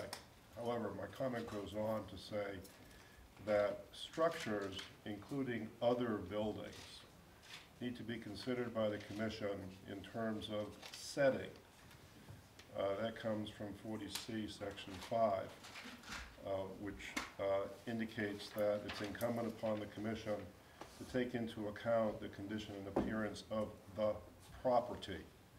Under Section 7 of 40C, it starts talking about an historic site in the context of a district. It talks about considering the relationship between the structure, in this particular case, both the building and the parking, to the land area in which the building and the structure is situated. It goes on to say that the general purpose of this law and the mission that the commission is undertaking here is to prevent developments that are incongruous to the historic aspects of the surroundings and of the district. So what I'd like to do is underscore for you that there are some general considerations going to the layout of a large commercial development inside of a residential district, all of which is historic. Thank you. Other questions or comments? Just one follow-up with regard to the discussion between whether something should look like a historic building or not a historic building. I know I've been to the Royal Ontario Museum, very old building with crazy structures, but whether or not something looks, looks like something or is drastically different, I think what I saw and what other people have seen is that it's of no architectural significance, and it looks like a very plain commercial building. And that's it. And you go down the street and you can see, federal buildings and farmhouses and, an Italianate and a colonial, and they're buildings of distinction. And to me, to call it an addition that is that large, but then I understand the commission asking to not try to match it because you wouldn't want to do that. But still, you can have modern structures that have architectural significance. And that really is what this building doesn't have. It's not just that it looks like it or it's distinct from it. It's a building that looks like a commercial building and is lacking any significance in itself. No offense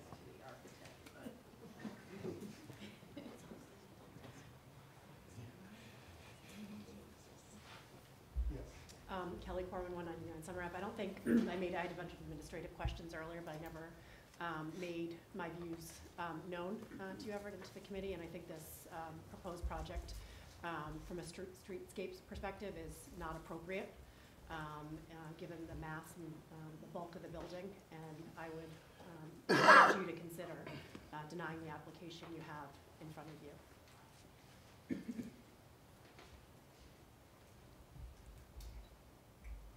Yes, ma'am. I have a statement I just want to read, and I apologize if it's a little bit redundant in some areas. I want to thank the Commission for your dedication and all of your hard work. I know this is a difficult project. And as the proposed buyers of 186 to 190 Summer Ave have certain rights under the antiquated, vague, and often misused Dover Amendment law, Reading has rights under the Summer Ave LHD to protect this neighborhood. I ask the Commission to execute your power and to take this opportunity to assure that this historical neighborhood and the contribution it makes to the character, integrity, and uniqueness of this town is protected. Please take into consideration the following points. The size and bulk, which we've talked about considerably, the crowding of the original building, a 5,600 square foot new addition, and the close proximity and blocking of half the barn from the street view does not fit into the size and scale of the neighborhood, regardless of the lot size. And this goes back to my original comment of the, this lot originally was 3 lots.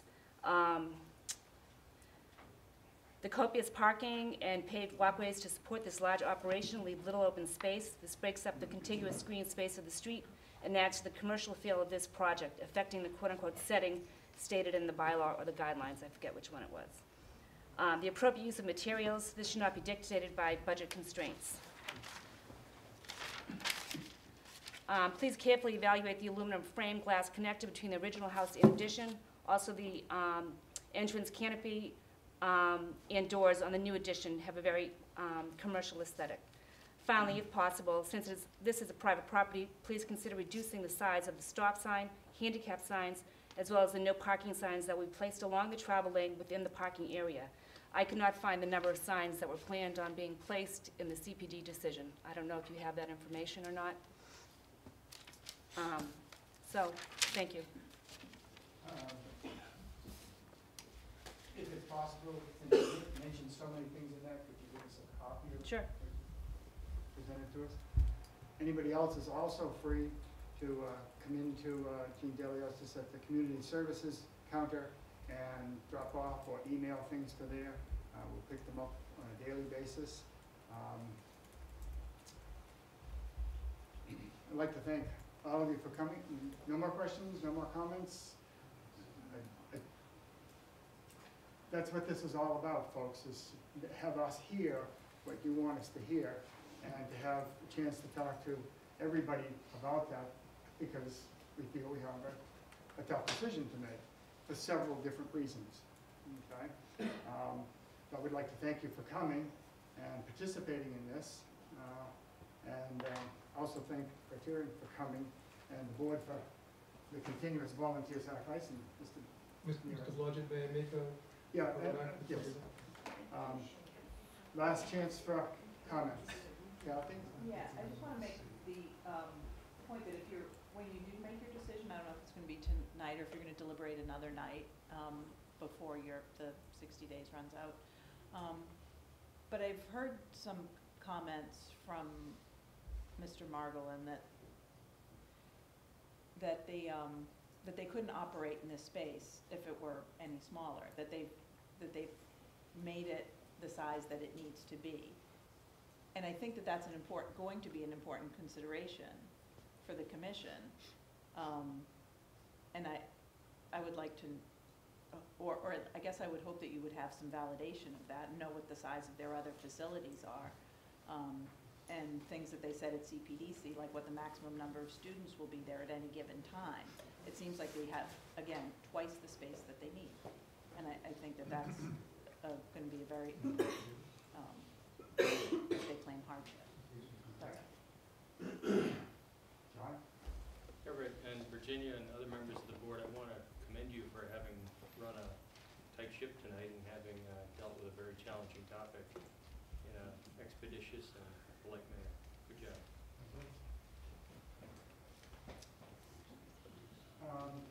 With that in mind, I like to make some comments? Yes. That's fine.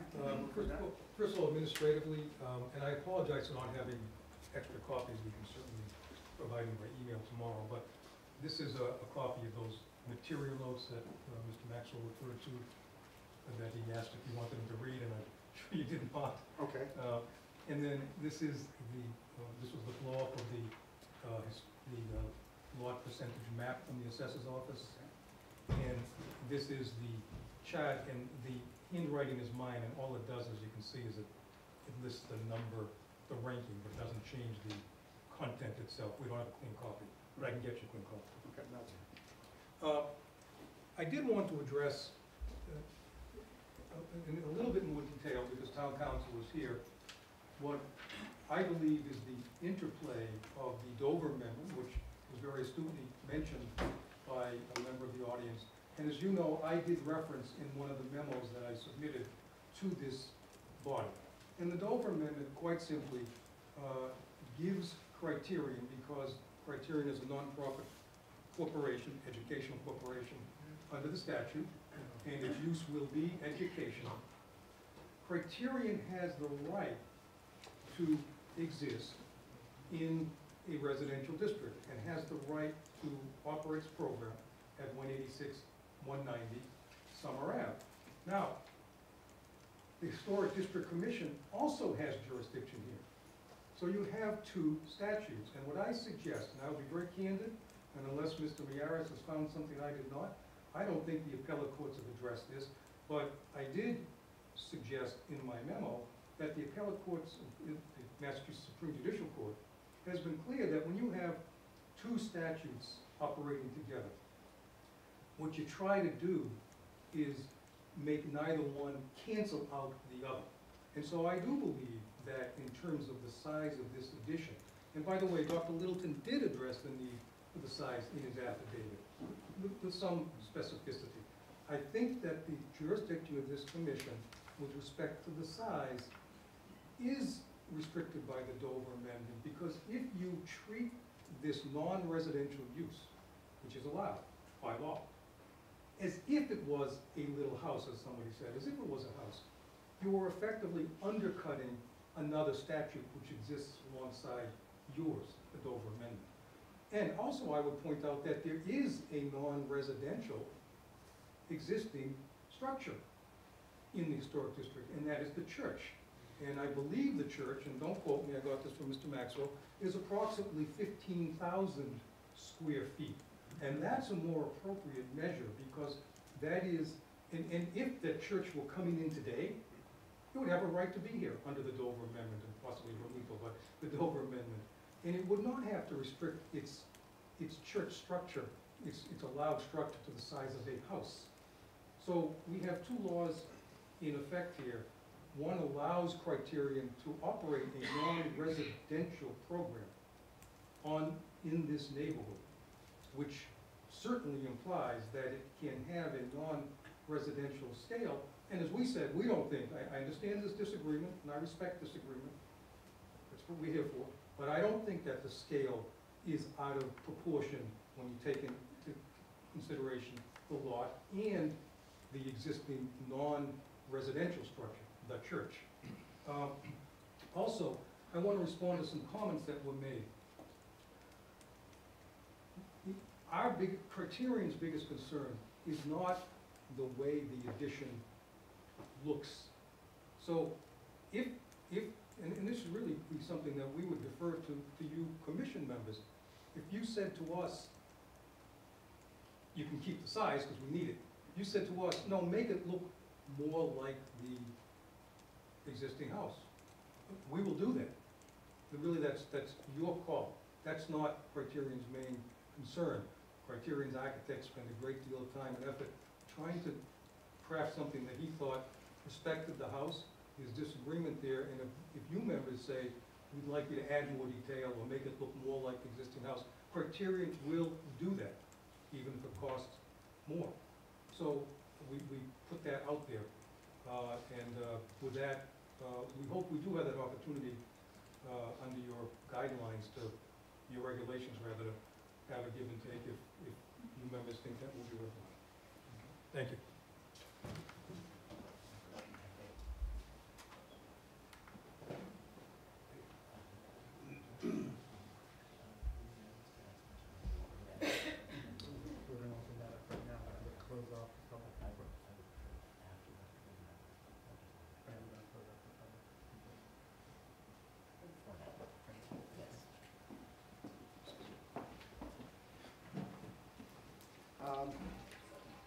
with that in mind, I am going to close off the public input, at least for now, and I'm going to invite committee members to ask questions if they have a criterion and give response, and we're going to have some interchange. I'm also at some point going to stop, and we've got a couple of regular routine business things that have to take place. Basically, I guess that's where we're at right now. You're welcome to stay if you want and listen to whatever happens. But I thank you for your input. The committee thanks you for your input. All right. Do we want we're going to start here, I guess, and we're going to ask some questions and go back and forth a little bit and see what happens. Good, right? Just, before you do, can I just get a look at the model? I have a vision yes, problem. it's going to be right here. Okay, thanks.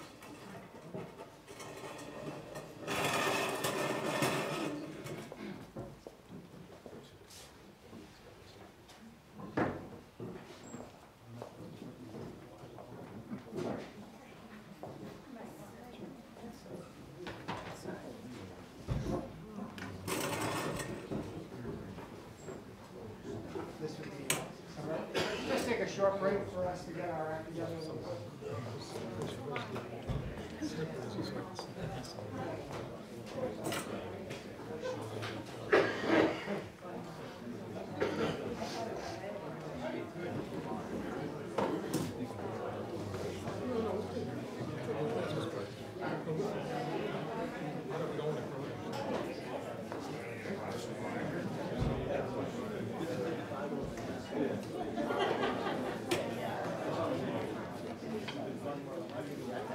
Well, Debbie, it's a pleasure.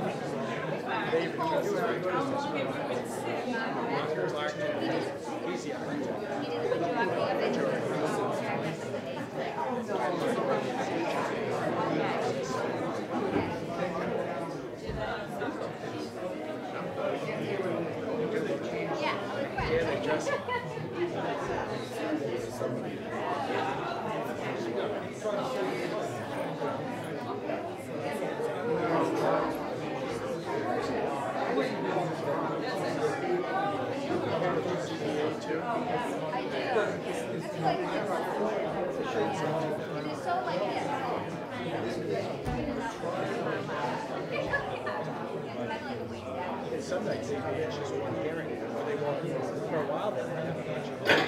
Yeah, that's on the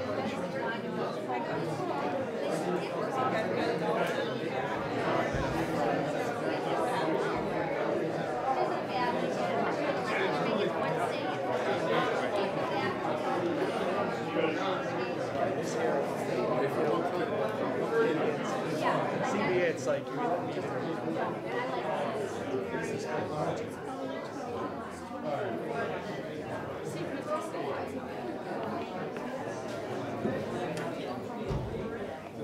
There's no winner, but yes, you're right.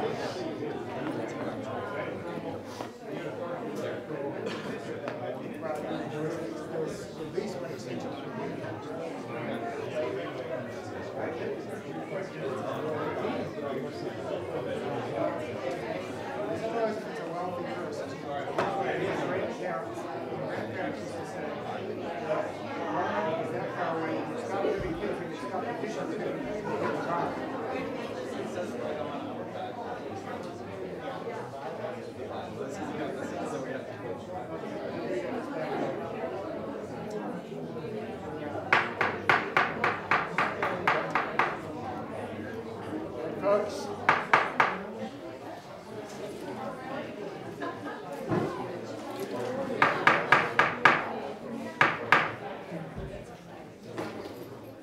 You're welcome to stay if you like. You're welcome to go outside and have a conversation with the court.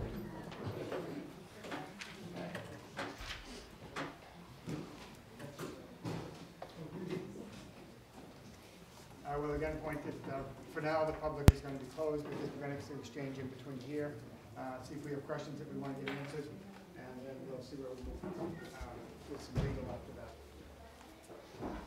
Eileen? I had a question for you folks, that you came up with a 5,600 square foot addition, and you said that was based on necessary classroom footage. Are those classrooms self-contained? Are the walls permanent walls, or are they movable so that you could adjust the size of them and perhaps diminish the size of the entire structure, which seems to be the big objection? So the size of the square footage that's dictated by the regulation is exclusive of all the list of ancillary spaces that are also required.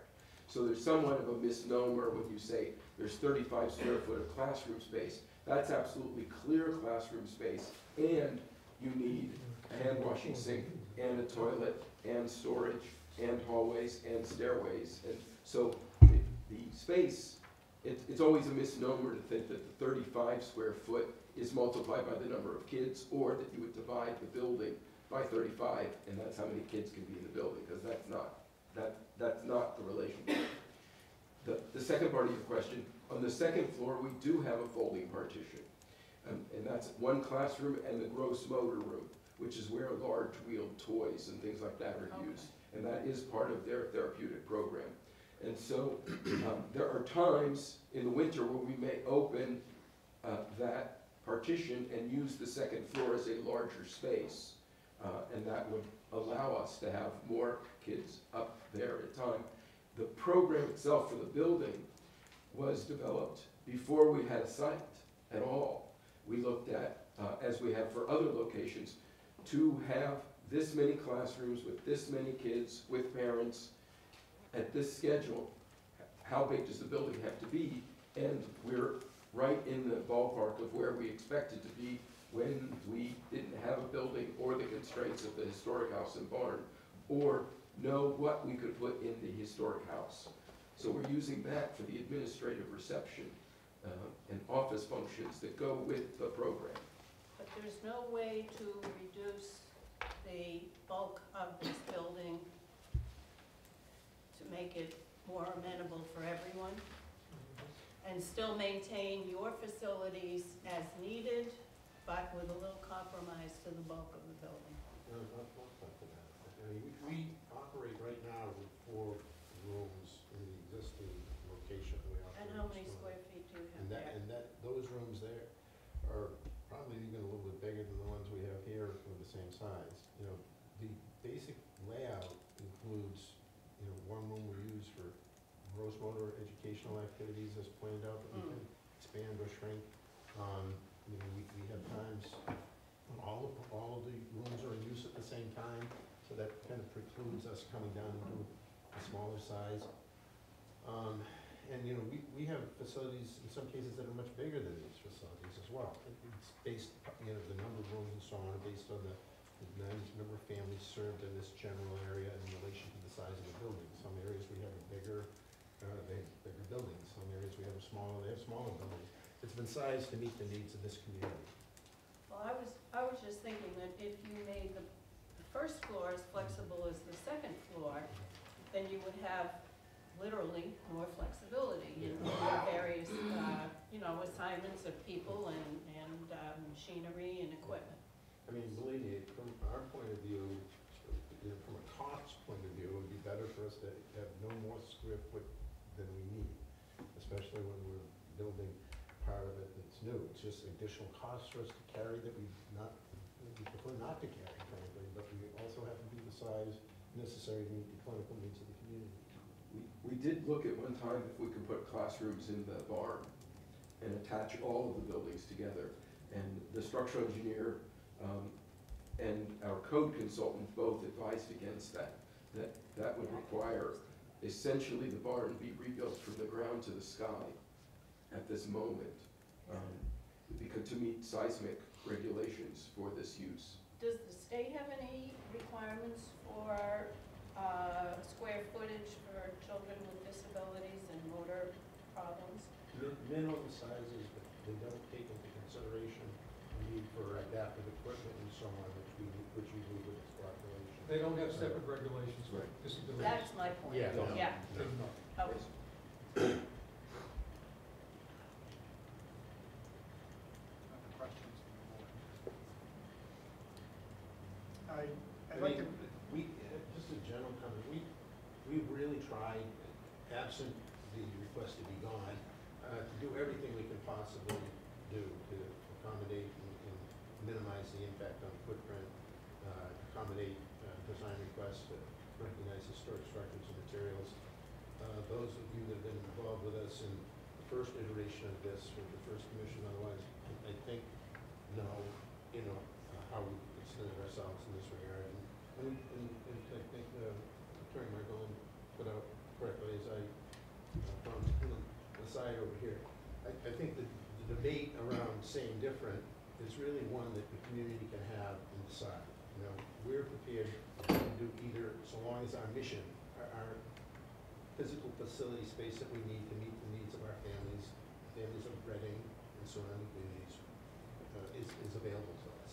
The rest, you know, we like a beautiful building. We're proud of the buildings that we've had the opportunity to build from scratch, and we'd like this to be a beautiful building when it was done as well. But I do recognize that there's a philosophical debate and discussion to be had on that, and please have it. I mean, as long as we get our form and function that we need to accomplish our mission for our families, we'd be glad to cooperate with that.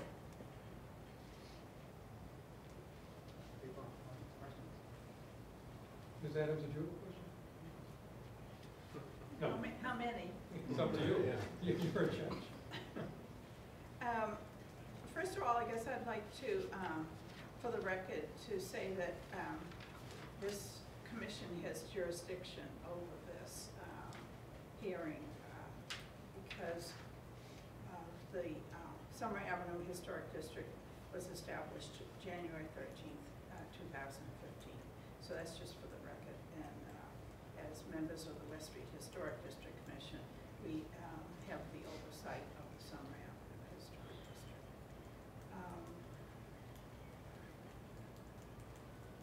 Our review considerations are based on general principle of design review, such as character, harmony, site context, spatial relationship. And I appreciate the fact that the historic structures are on site and will remain on site in situ, so that's very good. But we must do whatever we can to reduce the size of this building. And afraid 2 feet is not gonna make much of a difference. So, we had talked about different roofs. You didn't come in with any alternatives, though we appreciate the fact that you're saying you could consider other things. It's not perhaps appropriate for us to design it. It might be more appropriate for you to come in with other suggestions.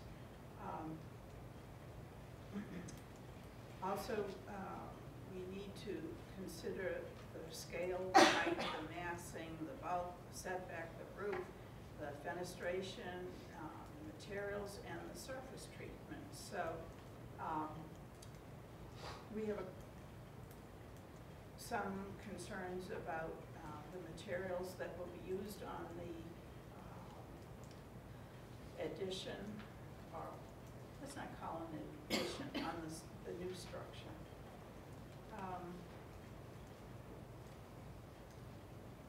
I guess that's all I'll voice at this point. Thank you. I have a couple of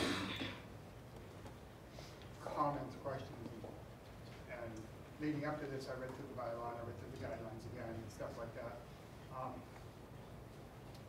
And I actually mentioned to you at the end of the meeting last time that I thought size was going to be the problem, and I still contend it. I have a difficulty with the presentation using square footage to represent the size of the building, because it really doesn't. It represents square footage, footprint. When you take that footprint and you look at the interior of the building as terms of square footage inside, that really is how big the building is.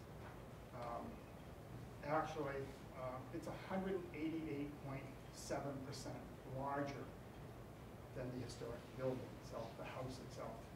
It's not 1.5 times, it's 1.88 times larger. And that's huge, absolutely huge. And I think part of the difficulty we're going to have, and I don't mean to be standing up when I'm saying this, I just don't want to cheer on chest to the front.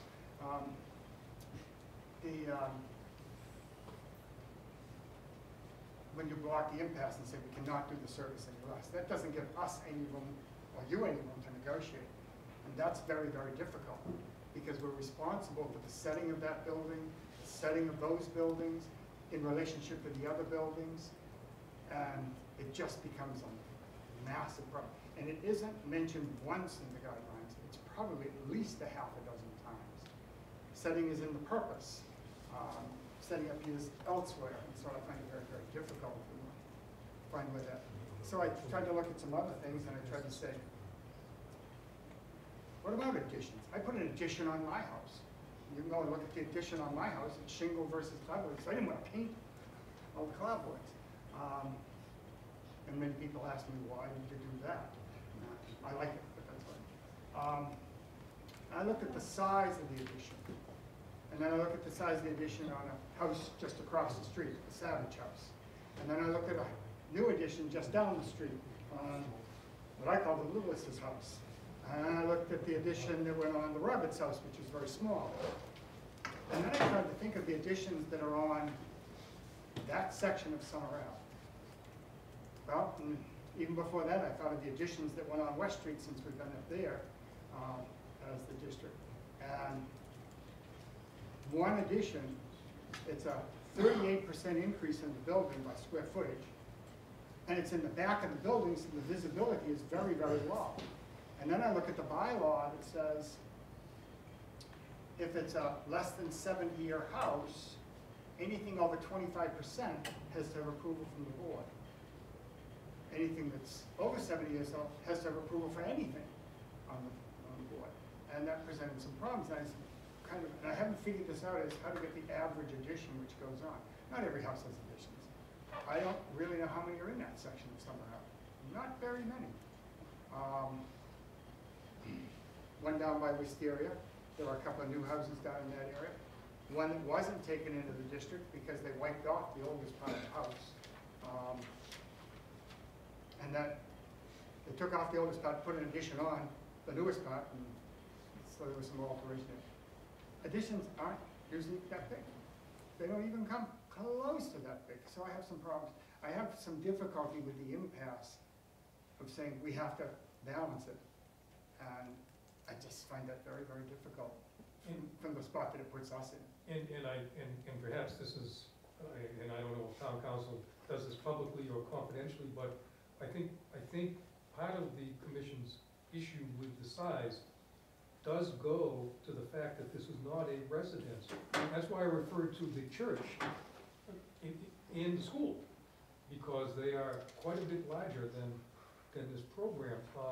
Criterion cannot put on a new structure as if it was a middle-class family of four, because that's not what they're here. And in fact, if they had to do that, if they only could behave as a residence, then they wouldn't be here. But they have a right to be here, and that is a legal issue. And it's, so, and I guess ultimately, town council decides whether that's relevant or not. We think that it is, because I understand if we said we're gonna make an addition which would suit a family of 6, everybody would be happy with it, and we'd be out of here. But Criterion is not running a family home for a mother, father, you know, whatever, however family structure, and 4 or 5 or 10 children. Criterion is running an early intervention program. It's a non-residential program, and so the addition is of a non-residential size. And I think that is a dilemma, and I understand it's a real dilemma for some people in the neighborhood that came out today. Maybe a dilemma for you, Mr. Blodgett, and the commission, but we urge you to consider that that's Criterion is exercising its right to be here as a non-residential use. And that's why the addition is the size that it is. And that's why it's bigger than a family of 4 or 6 or 8 might put use for addition. That's an important legal question.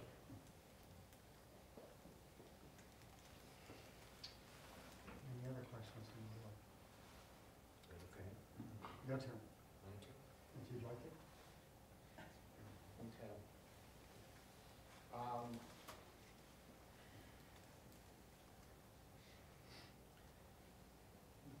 You indicated the barn was not a suitable place to put classrooms. And as I understand it, you don't actually have a use for the barn, is that right? No, we do. We do have a use for the barn. There, in all of the Criterion facilities, we have educational storage, both of equipment that goes with the program that may or may not be used every day, and also for records of the students. And it does tend to overrun us at most of the facilities, that over time and longevity, the program that this will be replacing has been operating for 17 years. And so there's a certain legal requirement for record storage and We have Federal Education Records Protection Act, HIPAA, Health Insurance Portability Protection Act. So rather records than- that we have to preserve, and those, and as well as equipment storage.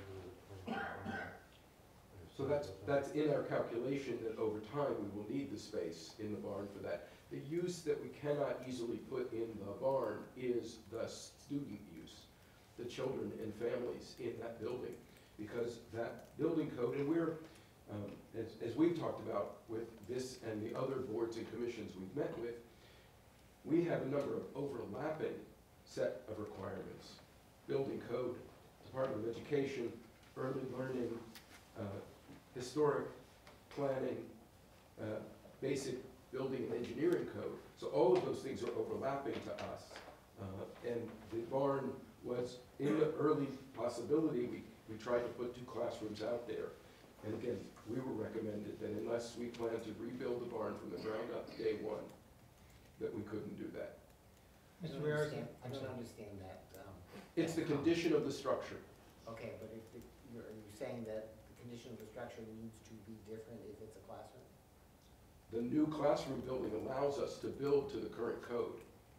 The old barn structure does not today. Well, that's not what I asked. What I asked was, is there a different set of standards in the code because it's for classrooms than for other uses? Yes. Can you explain what the differences are? It's an I, I'm gonna get this wrong. It's an I-4 use, which is an institutional use when you have children present. Whereas everything else the criterion does is a business use, an E use, an education use. E and B are the same under the building code. All of the institutional uses fall under a different seismic calculation than the educational use does. So we often have this discussion with Dr. Littleton's organization about our buildings are always a hybrid of E and I-4. So the educational, the offices, the reception space, conference space, all of that is one kind of code. And then where the children are present, from infants to 3 years old, that is an institutional use and does fall under a more stringent set of requirements. Okay, and what portion of the barn is being reserved for future use? I'm sorry, which portion? What proportion of the barn is being reserved for future use? We plan to use the first floor, the main floor of the barn for storage space. And we'll have to rebuild the foundation to do that. Okay, so the second floor of the barn is We won't be using the loft. just reserved. And what will the future use look like? The barn outside will look exactly as it does today. The future use of the barn, what sort? Educational storage. So you're just gonna keep storing on top of, Once we've expand your rebuilt the storage? foundation and the first floor, we will stack within the legal limits. Alright. Okay. What is the distance from the rear of the addition to the front of the barn? I'm sorry. What is the distance from the rear of the addition to 15 feet. 15 feet? 15 feet. Okay. The building code allows us to deal with all the structures as a single building for purposes of a building code. So there isn't a requirement of a distance between those buildings. Oh, okay, I got that part. Okay. That just seemed to contradict what you were saying before, that they're treated, the building code treats them as separate. It treats it as a single building. That doesn't mean they are one. But not for the purpose of the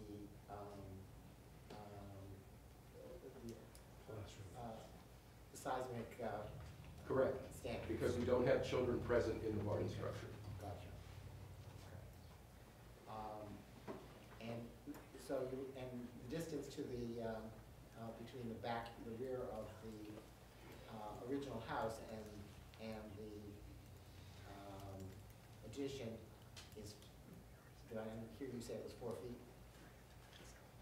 No, the distance between the original house and the classroom addition is 12 feet today in our design.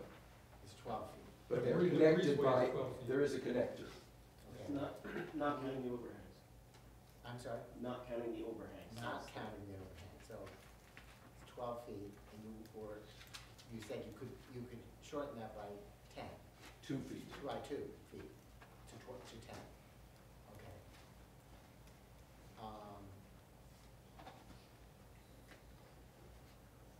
Can you discuss what benefit we might get by doing that? It would pull it away from the barn a little further, which would make a little bit of the barn more visible, just giving it a little more breathing space. And the detriment is the closer it comes to the addition to the house, the closer those eave lines become, which is what will be apparent from the public way. You're never going to see the building. The way we draw, it doesn't really matter whether you do it electronically or build a model or do a 3D. We don't view the world at 180 degrees full on. We do it at an angle. And so the building behind the building, there's much, people think today that the barn is totally free of the house. But in fact, if you stood exactly on the sidewalk in front of the house, the barn is obscured by the house today. And so the closer we bring the addition, the more we obscure that. The further from the barn, the more we make pieces of the barn visible. So it's a relationship that we crowd the house to free up the barn, or we crowd the barn to free up the house. Okay, well, and as long as we're talking about crowding the barn to free up the house, is there also an option to move the addition closer to the barn? That does exist. that possibility does exist. There are some grade issues and foundation issues. We're trying to stay away from the barn foundation today because it's not in very good condition. It's basically rubble, stone, and brick. It's in poor condition, and there's many impromptu innovations downstairs to hold the barn up today. We know we need to stabilize it, that's why we use that term. It's in tough shape. A couple of the commenters today expressed concern about the rear facade of the addition. Is there an opportunity to improve the look of that? We, that was a result of the feedback received from the first run through the original historic group. Historical commission. And kind of it was discussed again at the pre-meeting here. So that, again, I would put that in the jurisdiction of. The answer is community yes. one. The answer is yes. I mean, the Sure, yes. exterior appearance, the exterior appearance can be modified at the wishes of the commission.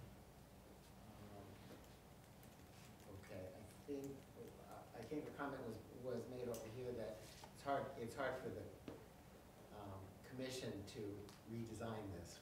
And so one of the options that has been discussed is making the building look more like the house, have more of the Italianate features, and you indicated that you'd be willing to do that.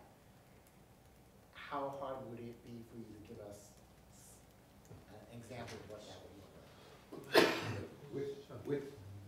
With the agreement of our client, we can do that. We can add gables to the back end, we can add more trim, we can add more windows, whether they're real or not real. We have been striving to have an honest building that doesn't have a window where it's into a shaft, and that there aren't gables where there's nothing behind it. But we can change the building, we can alter the building if that would make it more palatable. I guess we would want some guidance if that's a wish of the commission, rather than, because we could come back with 20 different, proposals, and everybody could say, we don't like that one either. So we would need some guidance, but to answer your question directly, yes, the appearance can and will be modified at the request of the commission. I think that there's a trade-off there. Obviously, we're talking about a non-residential use building of a scale that is less than the other non-residential use building in the zone, but nevertheless bigger than the residential use building. So I think that kind of puts us in, obviously, an unusual set of circumstances where there's a lot of concern about appearance. And I guess what we're trying to say is that if we can come to agreement on function, then the appearance side is entirely negotiable. And I think it does put us in a position, not inappropriately, I wouldn't object to the fact that the Historic District Commission is representing the community, is helping design the building. I think that's appropriate in this setting. It might be different if we were truly just a residential home in a residential neighborhood, and we had a right to our own personal taste. But our mission is to serve the community. Our mission is to serve families. And so, from the standpoint of working with society in this regard, we're happy to do it.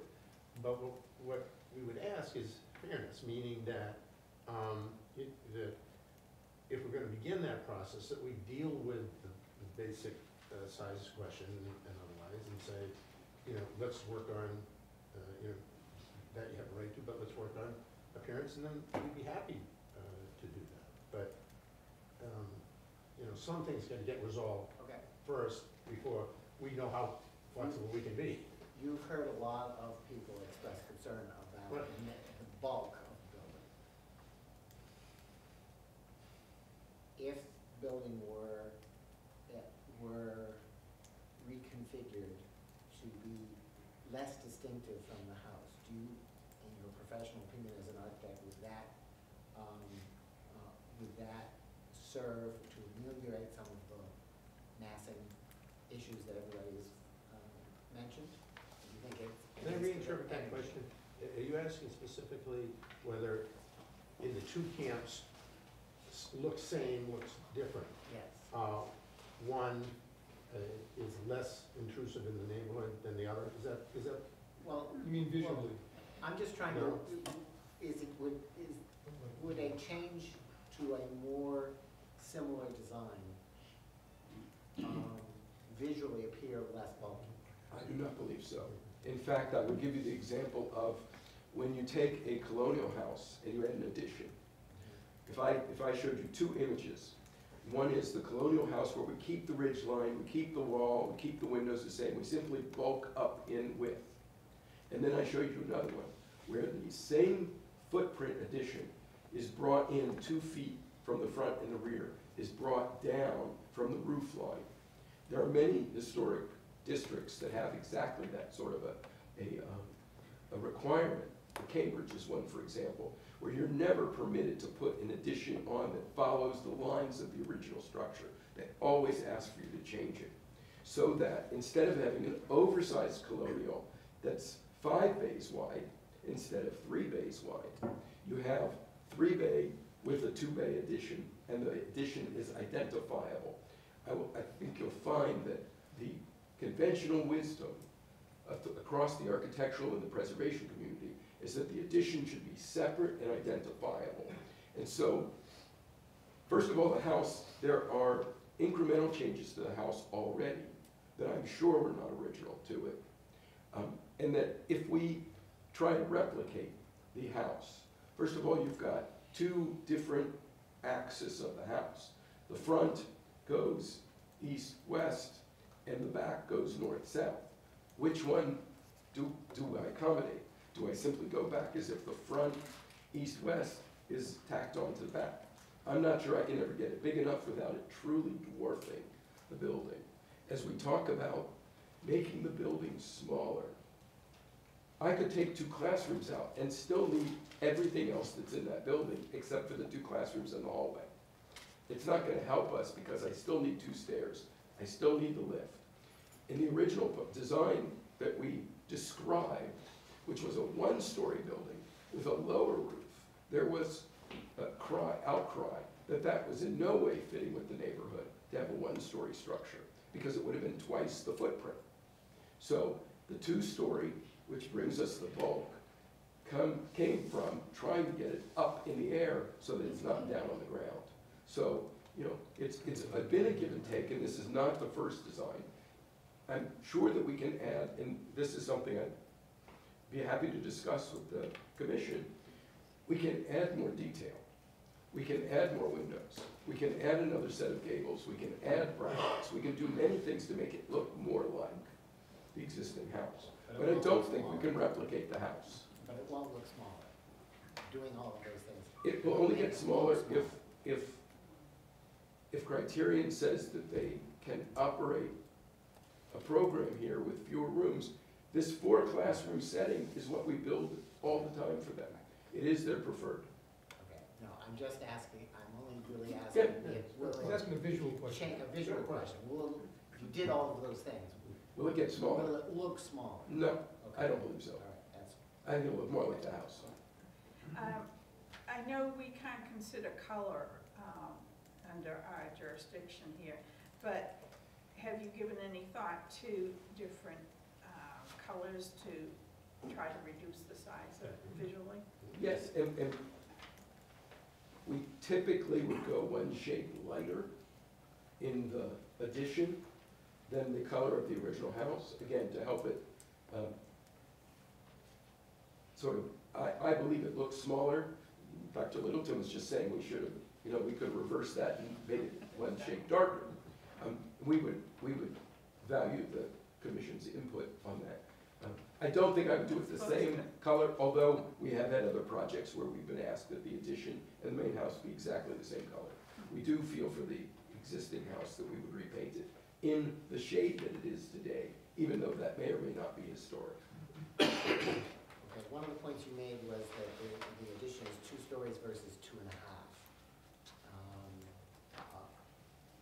Visually, however, it still looks like there's a half story there. I don't know what you've got inside, but it still looks like a half story. It doesn't really look like a 2-story structure. It still looks like a 2.5. So can you tell me what the significance of the difference is? We believe that the gables do dress it up. we fall under the definition, and I don't want to get legalese about the zoning, but because there isn't occupied space above the second floor, it is a two-story building. We have taken the dormers off the back that we had. At one time, we had a shed dormer in the back for more head height, and we've taken that off to reduce the size of the building. So, in general, most of these houses, including the historic house, have 3/4 of a story above the second floor, and we do not. I don't know that flattening the roof or taking the gables off, I think taking the gables off the front is going to make it more objectionable, like the plainness that we've discussed in the back. Okay. Somebody in the public commented on the fact that this was originally 3 lots that got combined. Can somebody enlighten me on that? Where the 3 lots were? I can. Okay, good. There's the lot where the historic house is, Yes. with the 2 later smaller additions in the back. Yes. And the barn. That's on the north side. That's all one lot. That's all one lot. Okay. There's another lot on the right-hand side that's about the same size, maybe a little smaller. So it was one, And then there's a three lot that that were- runs Okay. perpendicular to that in the back. Okay. But it, It was, Jack Sullivan explained to me, it was, at one time it was a single lot, and then the Stackpole broke it up into 3 lots, and now it's recombined into 1 lot, just to be accurate, historically. Historically, it's a lot. So it, so, Excuse me. yes, I'm sorry.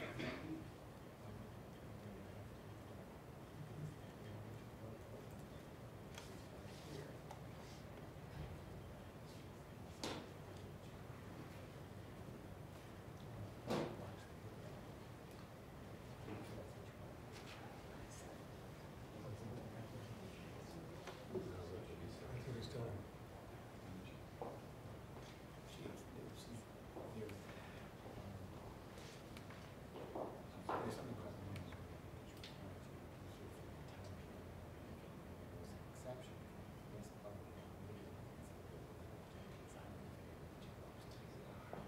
Mr. Mears, I overheard a little bit, but I'm a little bit concerned. How does this affect the validity of these proceedings? This is, Well, oh, we the can validity- adjourn early. I don't know if it's early, but No. we're gonna turn. I mean, well, that's sort of up to you. We can continue this question. I don't mean to cause, Miss, I don't mean to cause a problem for the members, not at all. I just, No, you're not causing a problem. I don't mean This to. may be your job, but it's my volunteer job. I And I have another job.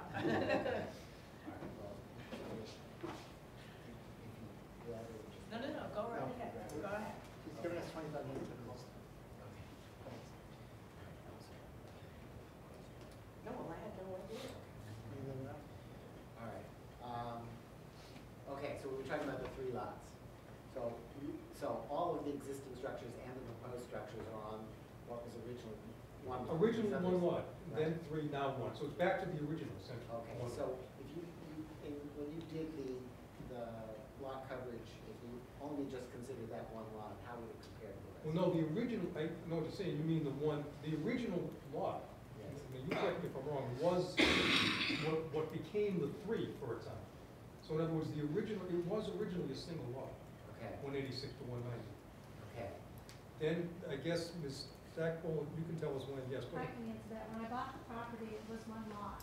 I subdivided the back lot off where the parking's going to be because the middle school was interested in purchasing it.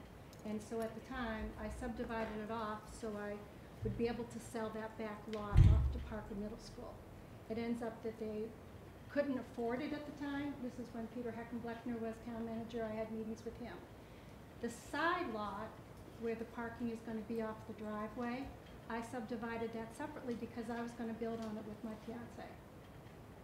He passed away. I was taxed on it as a buildable lot. And then when I went to sell it, the town told me it wasn't a buildable lot, even though they put curb cuts, water, sewer, and gas to it. So that side lot, I subdivided off so I could build another home for myself and my family. When you bought the property. It was the all same- 1 All lot. 1 lot. It was all 1 That was- lot. that was- And a condition of the CPDC approval was that it returned to being 1 lot. So we haven't done any other calculation other than the coverage of the single 71,000 square The feet. lot coverage was as it was. Okay, so is it possible for you to do that same calculation you did for lot coverage? Is it possible for you to do the same kind of a calculation but using floor area ratio instead? It is possible, but to what end? Because CBDC has required that it be combined, and it has legally been recombined. I'm not suggesting to do anything different, I'm just saying using floor area ratio rather than lot coverage. Well, Ms. Miyares, I guess There is no floor area ratio requirement. I didn't say there was, I'm just asking you, is it possible for you to calculate? Absolutely. So, I mean, Yeah, go ahead. there are a number of comments were made that lot coverage wasn't a fair comparison because it's a two-story building where a one-story building used to be, and so the calculation using floor area ratio would take care of that. Regardless of whether there's a FAR requirement in the zoning, it's still a way of looking at this in a way that would give a fair comparison. Ms. Miyares, I'd like to respond because I don't think that's a fair comparison because when the historic house and the existing historic house in Bath was purchased, it was a single lot. So, I'm not suggesting that you use anything other than the single lot. I'm not asking. well, you to do that's that. what we used, the single Yes, lot. what you computed was the lot coverage. Now I'm asking you to compute the floor area ratio instead of the lot coverage. On the single lot, yes. Well, that's Yeah, it. oh, okay, on the single lot, I guess we can do that. Yeah, so We the can do single the lot. calculation. Yes. Okay, I think that would address your concern with spoilers. No, I know, it doesn't matter. That's your question. So if you could please submit that, that would be very helpful.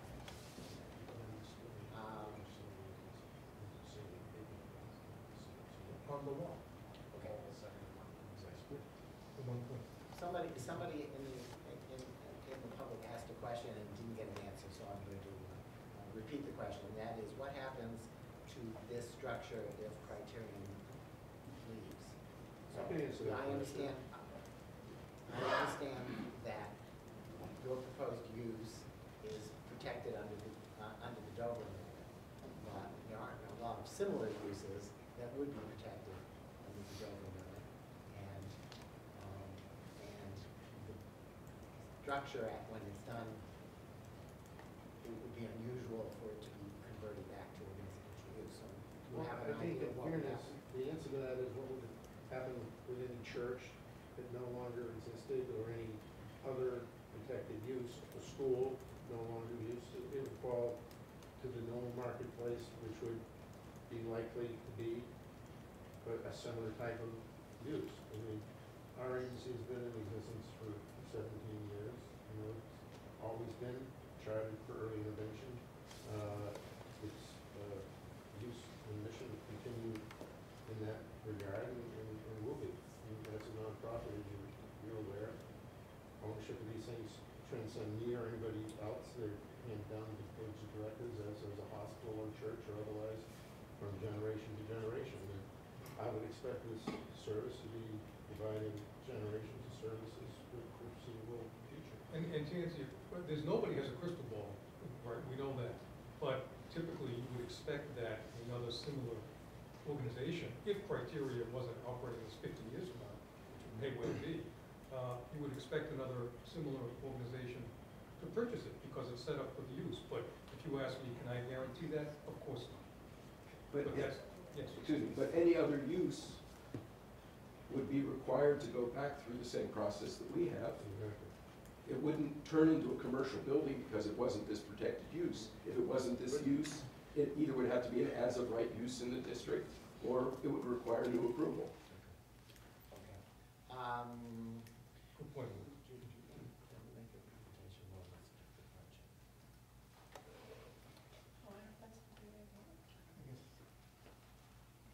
I got a couple of questions, and then that. Okay. Let me see if I can do this. I'm worried about the preservation of the what I call carriage house. I know that the foundation will be shored up so it'll take the files and that weight. But to me, it's standing out there in very fragile condition. And I certainly would like something that would say that this thing is gonna last, because we're gonna make the effort to do it sooner, Absolutely. better, whatever. Because it's fragile, it's very fragile, obviously. So that's one area that I'm, What would you need? What would you want? Help us, because we are going to stabilize it. a time frame, you know. We're gonna stabilize it immediately. I mean, Right.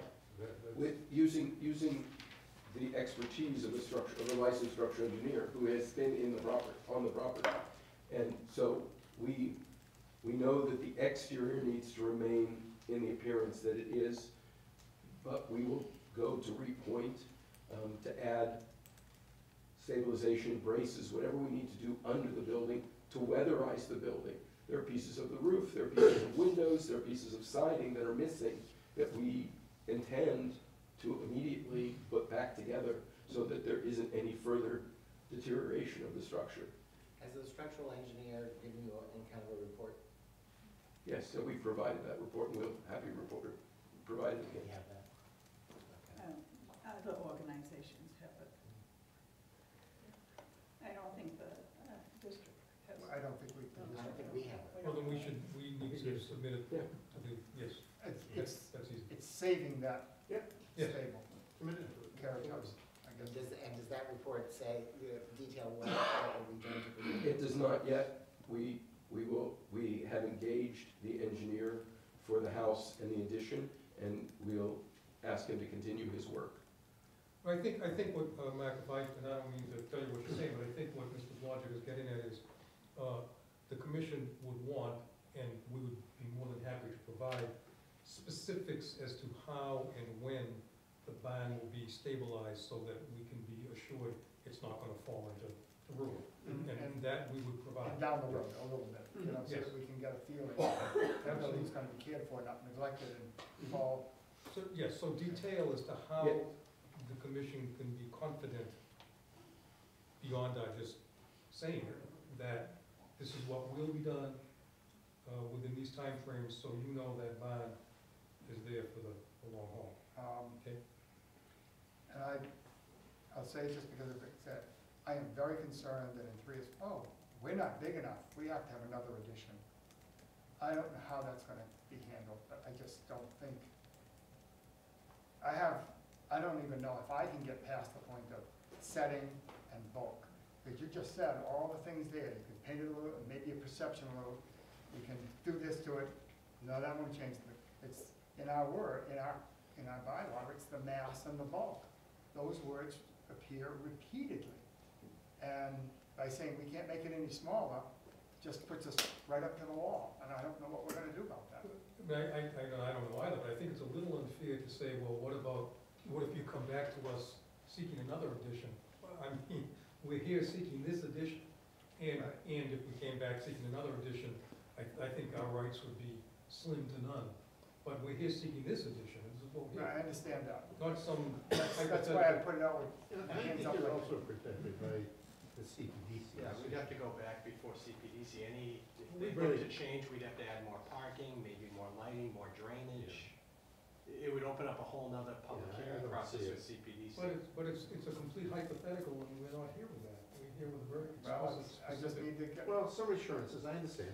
And there's no intent, I have to there's no put it out intention. there, because if I don't hear that it has to go to CPDC, then I'm still left with that question. It would Totally have to- That unanswered. would be a major change to Yeah. the site plan.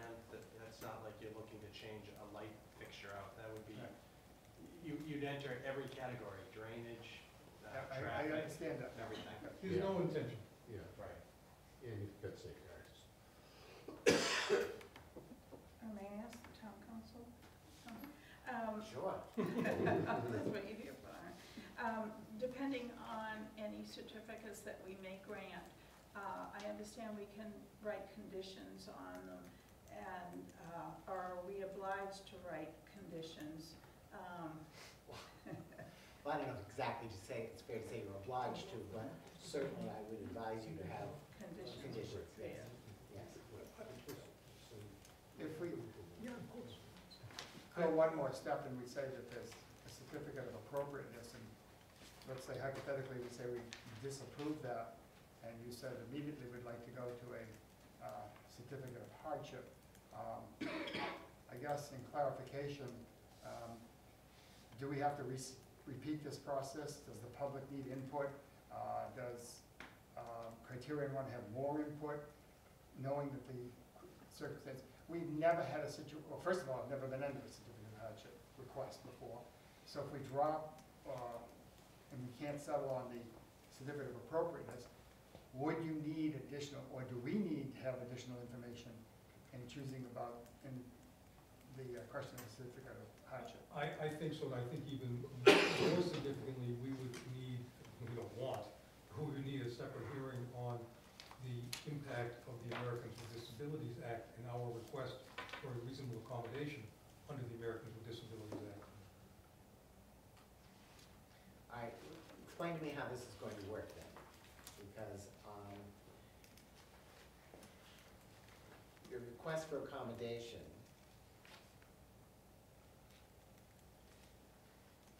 are you thinking of this as a three-step process?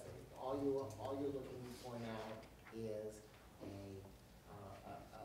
a certificate of appropriateness, and if denied, then you will file a new application for a certificate of hardship, and if denied, you will request an accommodation under the ADA. No. We've already, we've actually already requested all three. I would see it as a two-step. I think the hearing on the certificate of hardship, if heaven forbid it were necessary, and the ADA would be one. I think there's no need to have two separate public hearings. Okay, and are you suggesting that that hearing would be newly posted? I think so. I think certainly the ADA, although we have, I mean, if you saw the materials, I don't know if you've had a chance to see this, we made the request, but just because of time and what was involved, we knew that would be an issue. I don't know if I guess it would have to be reposted because it wasn't mentioned in the original posting. That's one of my comments. So I think it would be probably better or safer for new posting. But we're hoping we don't get there, obviously. Well, even a certificate, Okay. well, if you do them both together. Here's my problem with that process. We are obligated to render a decision on your certificate of appropriateness within 60 days. 60 days, right? When is that up? April. I have it somewhere, yeah, 13th okay. or something. 13th, 10th, whatever. 15th, someday like that. Okay. That triggers your appeal period. And it doesn't seem like we want to find ourselves in a situation where we're simultaneously defending a denial of a certificate of appropriateness and also hearing you on the certificate of hardship. It would make more sense to me if we can make our decision, we can write it all, we know what it is, but that we not issue it until, if your certificate of appropriateness is going to be denied, I would prefer not to issue it until we had a chance to consider your certificate of hardship, so that there ends up with one comprehensive decision, not two, forcing you to appeal one while pursuing the other.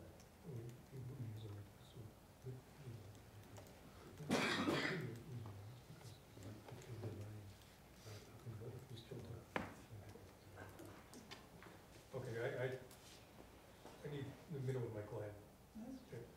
Take your time. Just give me.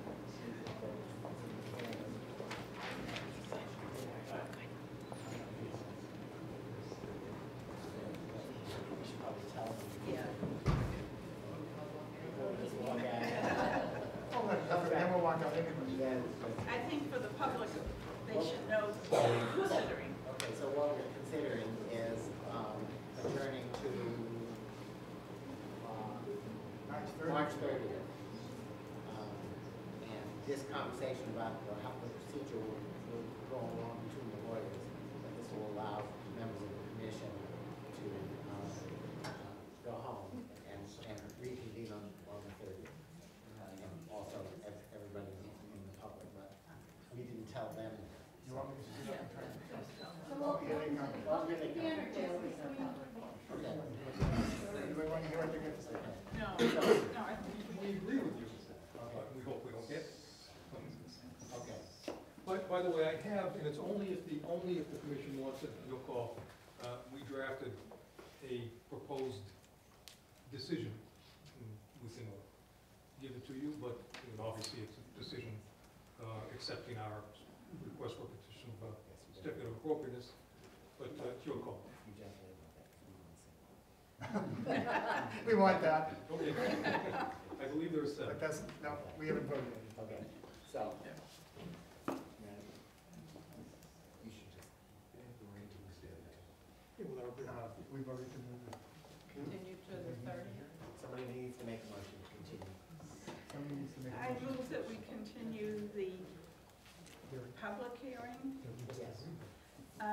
to